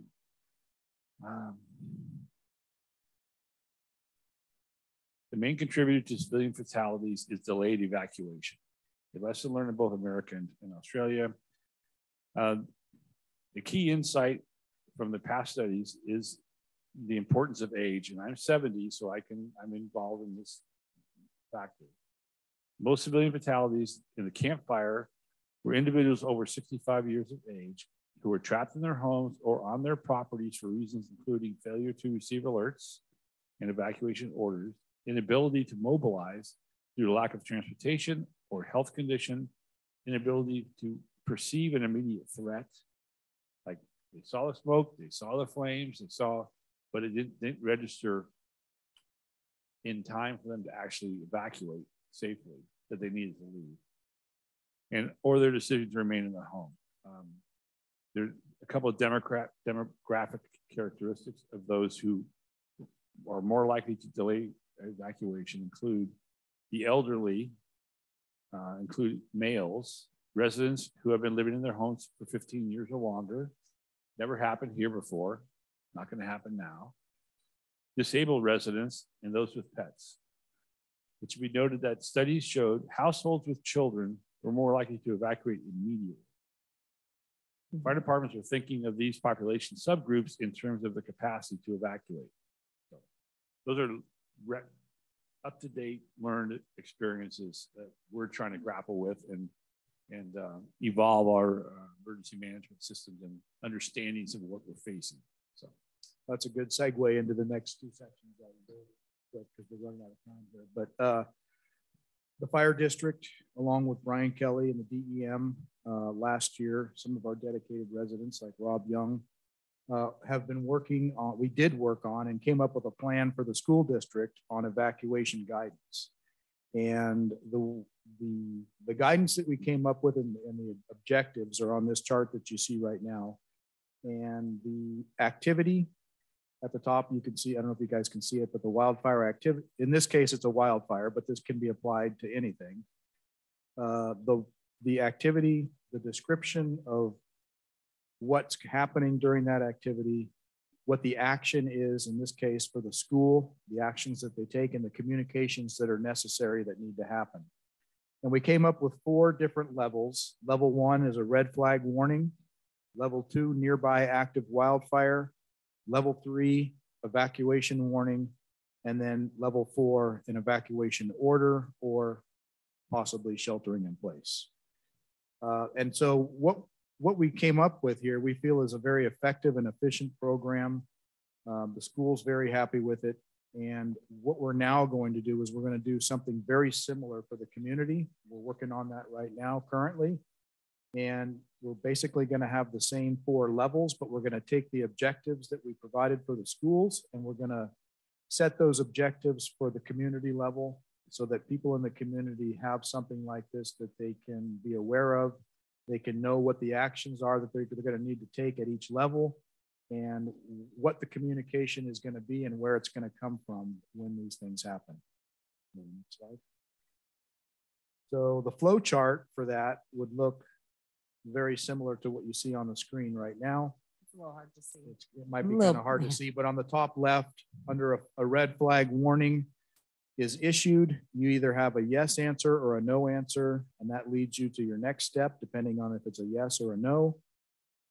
Is there an active wildfire nearby? Yes or no, and it takes you into every direction that you need to go to determine what your actions are, you know, either as a school teacher or a resident in this case when we get done working on the community.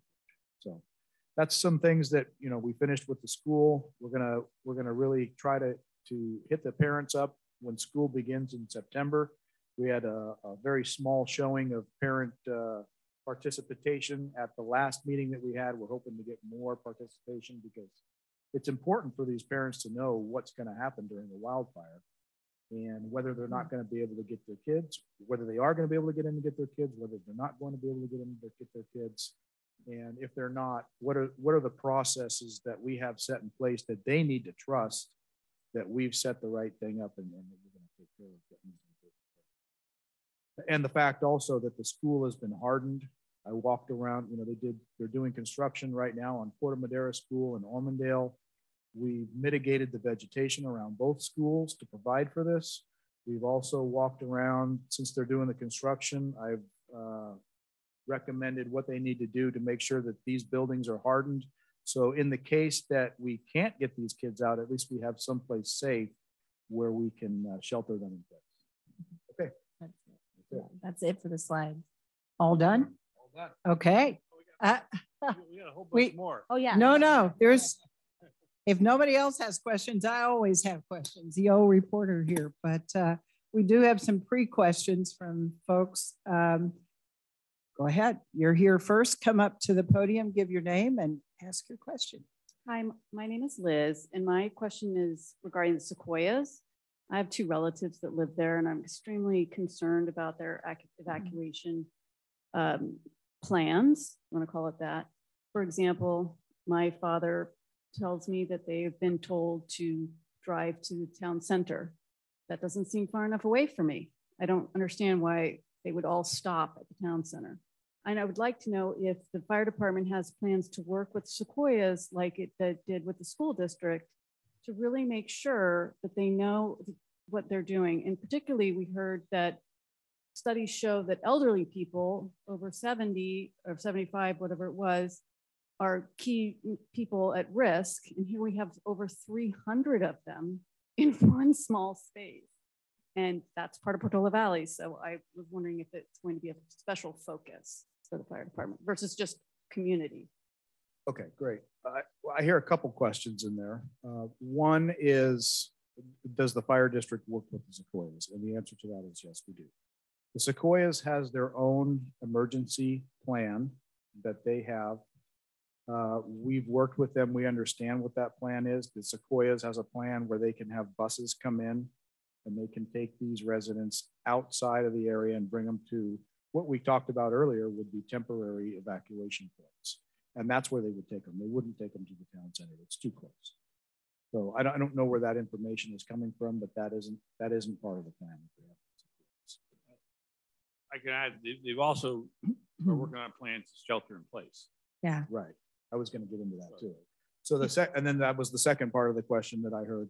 I have walked around with the Sequoias and looked at all of their buildings, and I've made recommendations to them on the vulnerabilities that I saw on their buildings, and I provided them the solutions on how they can try to increase the survivability of people who have to take shelter in those buildings. And I can assure you that there are many of those buildings there are good shelter in place buildings. They have stucco on the outside. They've changed the roof. They used to have wood shake roofs on those buildings. Yeah. So they've changed the roof. They now have comp roofs. Mm-hmm. I've made suggestions about their vents. They have big, large gable end vents on the ends that the screening should have been much tighter than what it was. And so they've had all the recommendations from the fire district. I've walked around, I've looked at it, and they've made a lot of those recommendations too. And currently right now, what they're working on is, well, the fire district's working on some new ordinance that's ordinances that are not going to allow some vegetation to be within the 5-foot footprint of the building. And the sequoias is already on top of that. It sounds like it might be advantageous to everybody if there were a seminar at the Sequoias with you guys to talk about, guys and gals, to talk about what is happening, because I know I have a dear friend there, but my friend forgets sometimes, and but it would be good just to know that that is in process and that they are going to be safe, because that's a real fear that a lot of folks have there. Absolutely.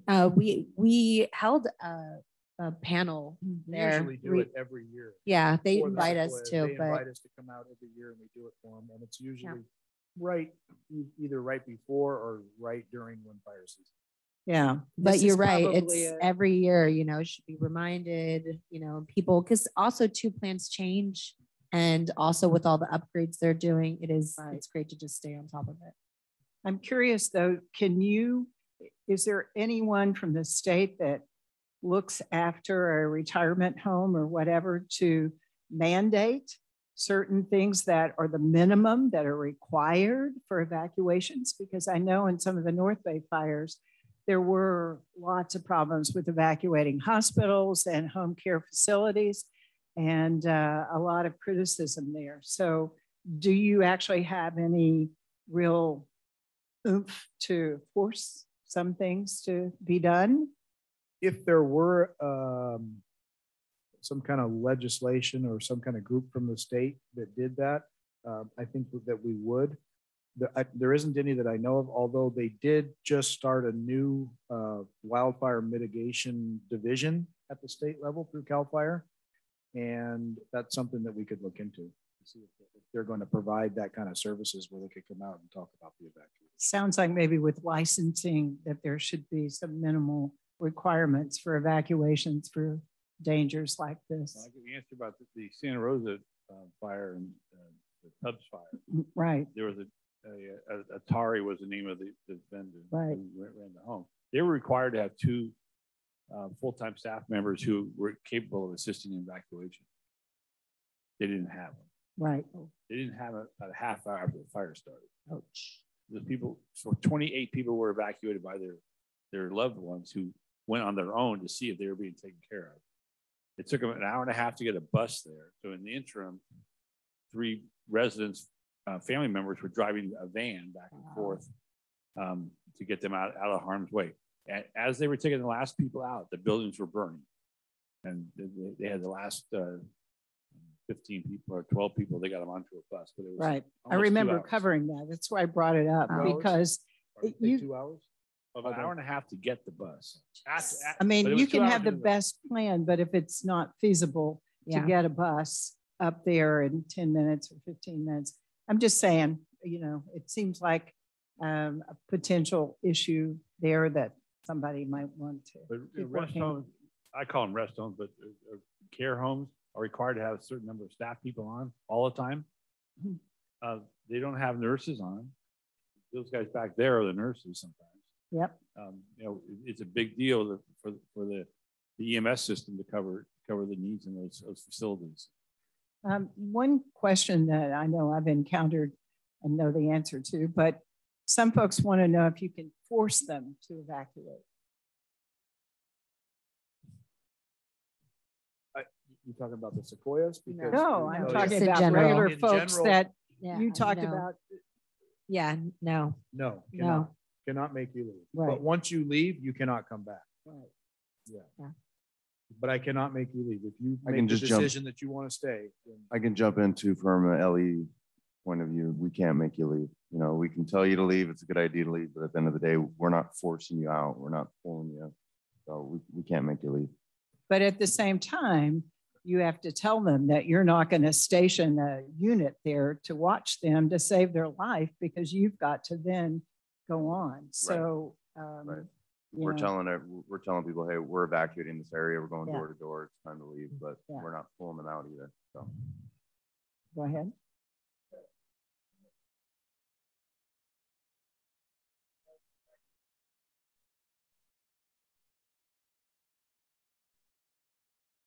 we've already determined that's not true.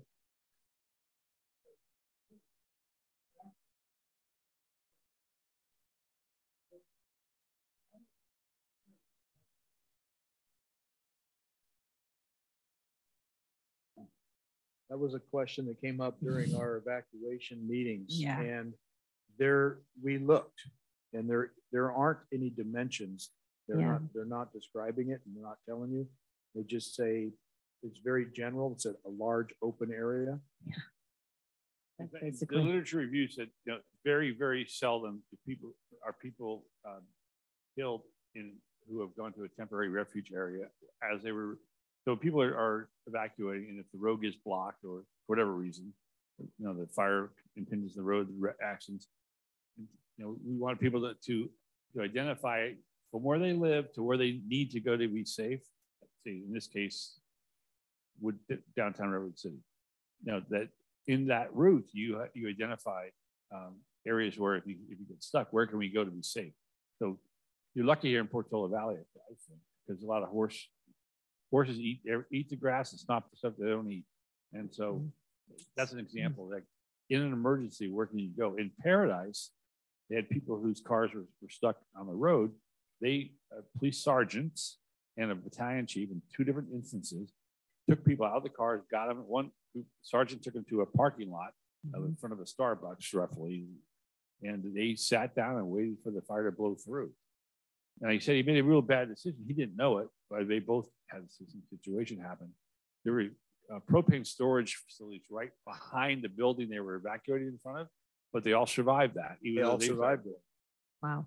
So a open area as part of the incident management, if we knew people were at a certain location, we had identified temporary refuge areas. That's part of what will be part of the plan that day. Is, you know, we need to make sure we have some units available to go and protect people in those situations.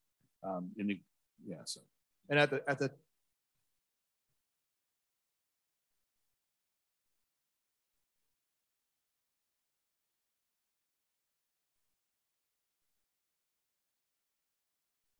the time that it was happening, he became kind of by default, he became the leader of this group that he led into this area.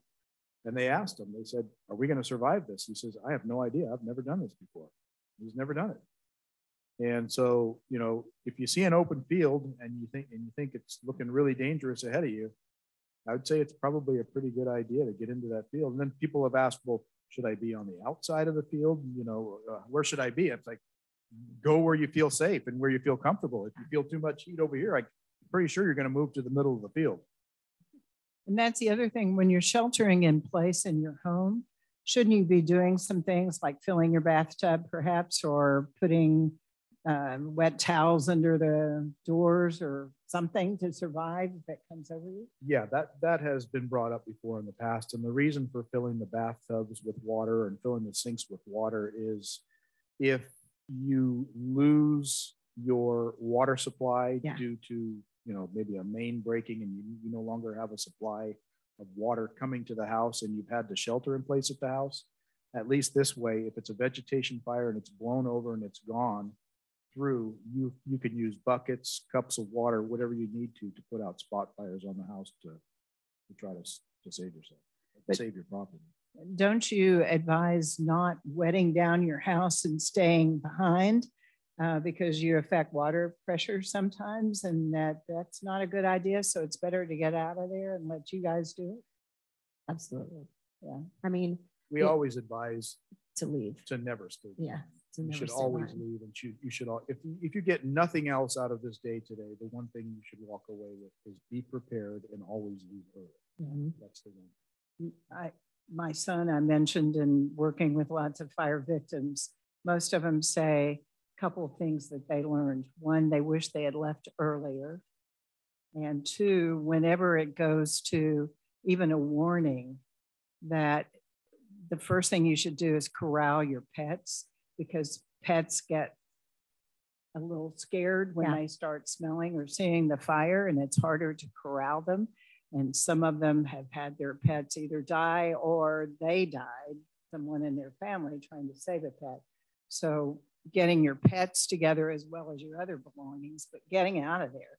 Yeah. And get out as soon as you can. And I know in this town, we still have some issues going about having 2 routes of evacuation and potentially more houses built and more things going, and just how we would everybody get out of town.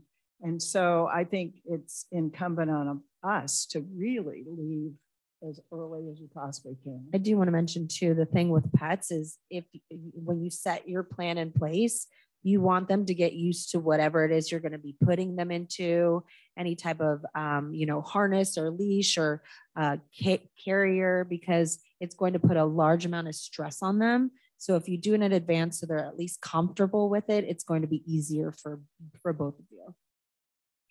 I want to talk real quick about the evacuation routes you mentioned. So the Emergency Services Council authorized the Department of Emergency Management to send out an RFP to hire a firm to do a evacuation route assessment of the entire county. Mm-hmm. So the idea is to identify the major evacuation routes for sure, but also by state law now, all our safety plans in the cities have to identify any dead end. So any place you see a cul-de-sac or a dead end street, to identify those and have that identified in your city or county emergency plan, so that we can identify that as part of our emergency response needs. And it's also intended that in the future to have the communities somehow, as their communities either develop or they have a chance to alter or improve the evacuation routes, they're identified and codified. So that we have that. We have 2 vendors who applied, who submitted proposals, and we'll hope to have that done within the next 12 months. That complete assessment of the county. That will be a planning tool. It doesn't solve anything yet, but identifies the most critical evacuation routes. And in those that, it's one of the California Wildfire and Forest Resiliency Action Plan from 2021 was to create fire safe roadways.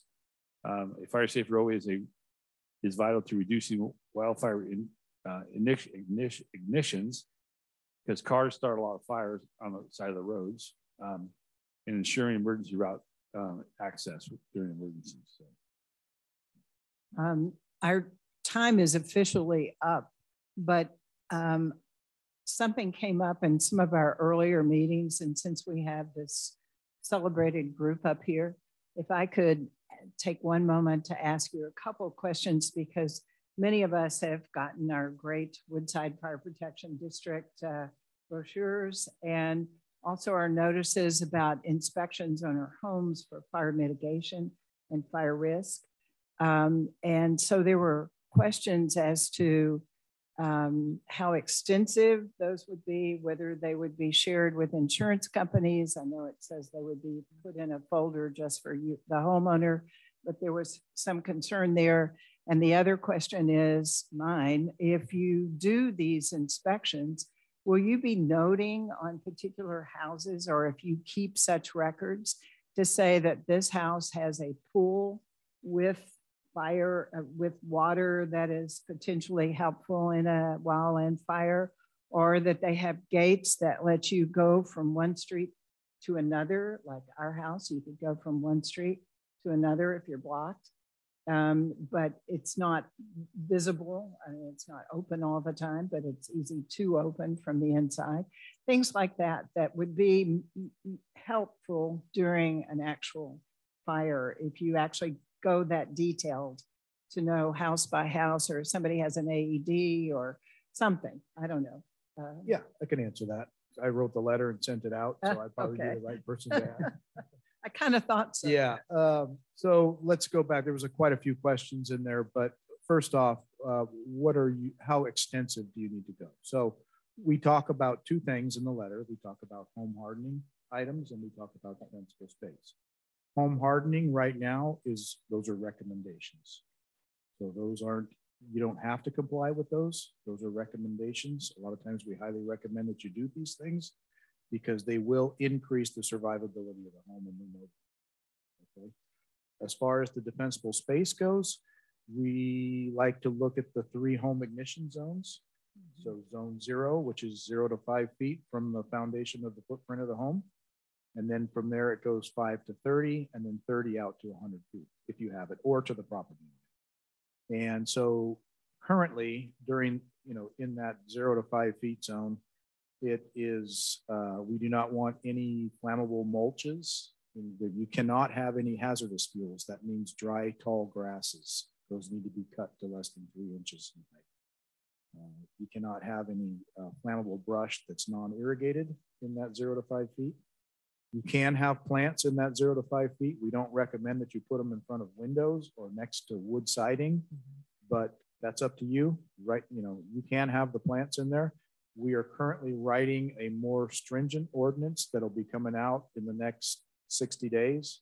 And we will be apprising the community of what that entails. And, we're talking about how to roll that out to the community so that we can do it, in a kind of a step-by-step. This year, you'll be responsible for this, and then it's going to increase the following year.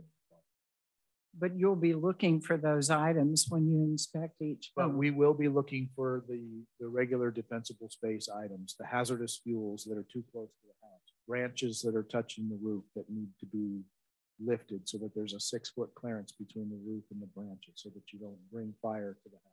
And you have 30 days in which. Well, from the initial inspection, we give you 30 days to correct any violations that we see, Right. violations of the fire code. We will make recommendations on that inspection for you, the homeowner, to try to increase the survivability of your home by identifying what those vulnerabilities are.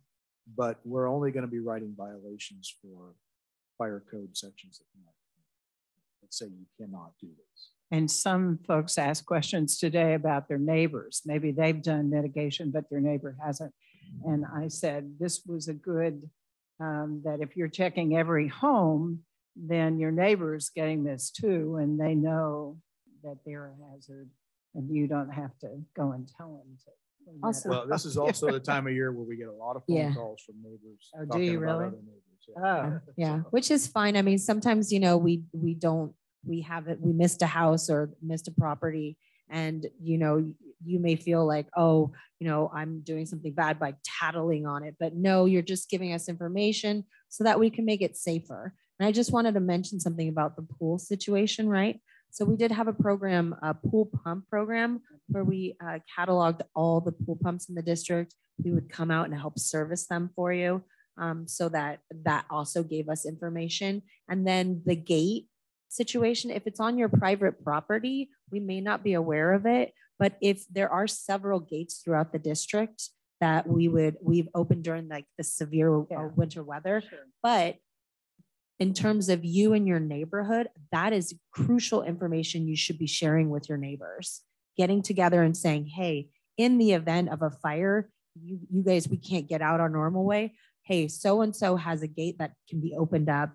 So that's information that maybe not everybody in the district needs, but you and your neighbors immediately need. And we may not be able to pull that information up immediately to get it to you.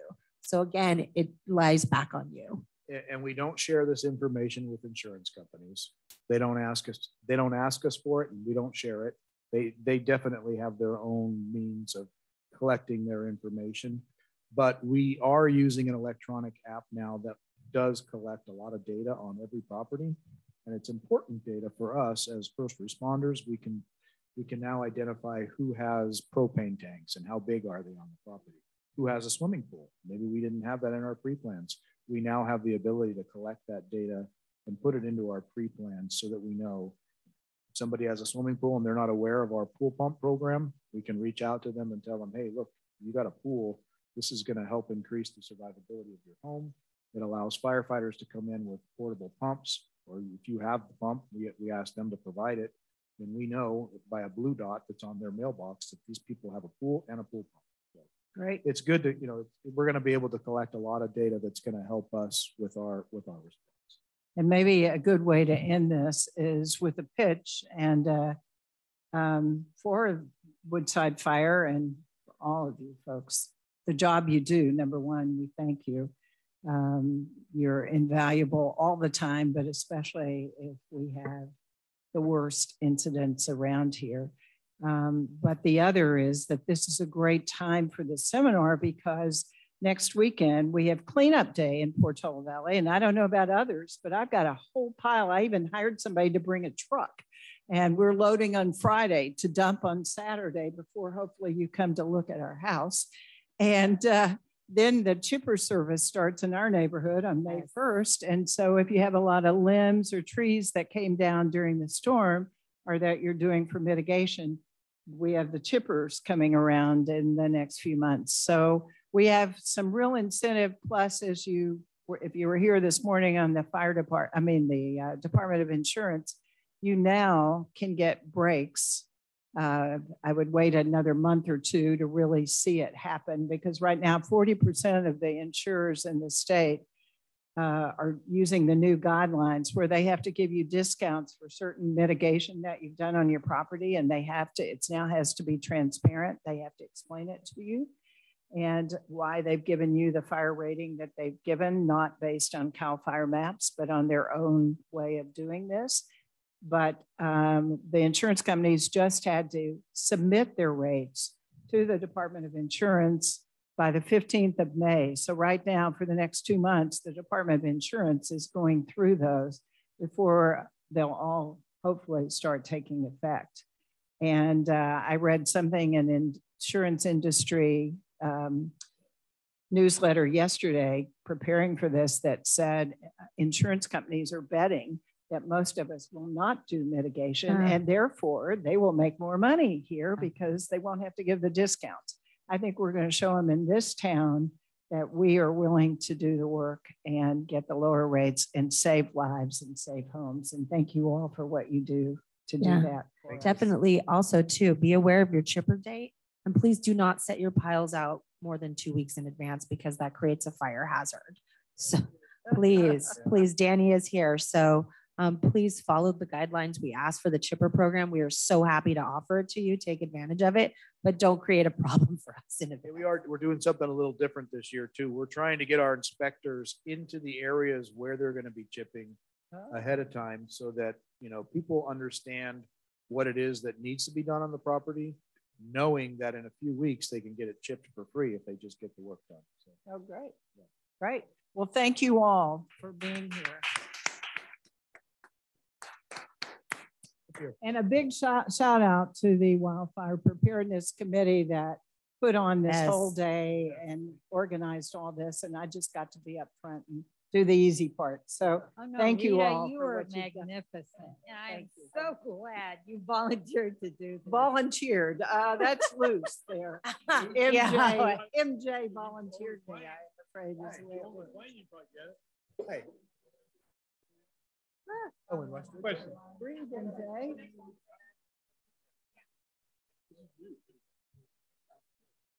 You got a month old. I like it. No, thank you. You do. I got it back. Yeah. Oh. I was like, they're from the past. So that's why I was like, yeah, they're gonna look it up. So I was like, not a lot of people here, but yeah.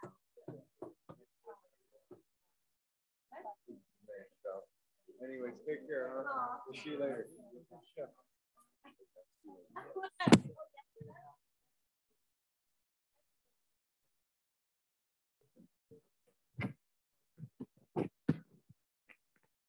Oh, thank you. I'm glad you're around. Thank you very much.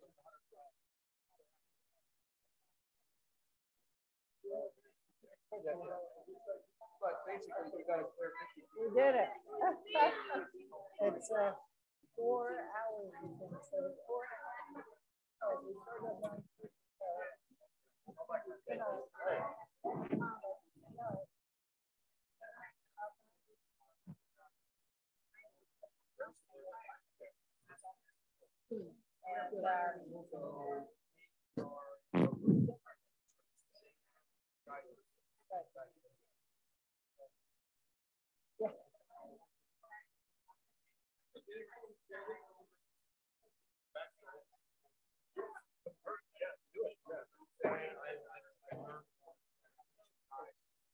Already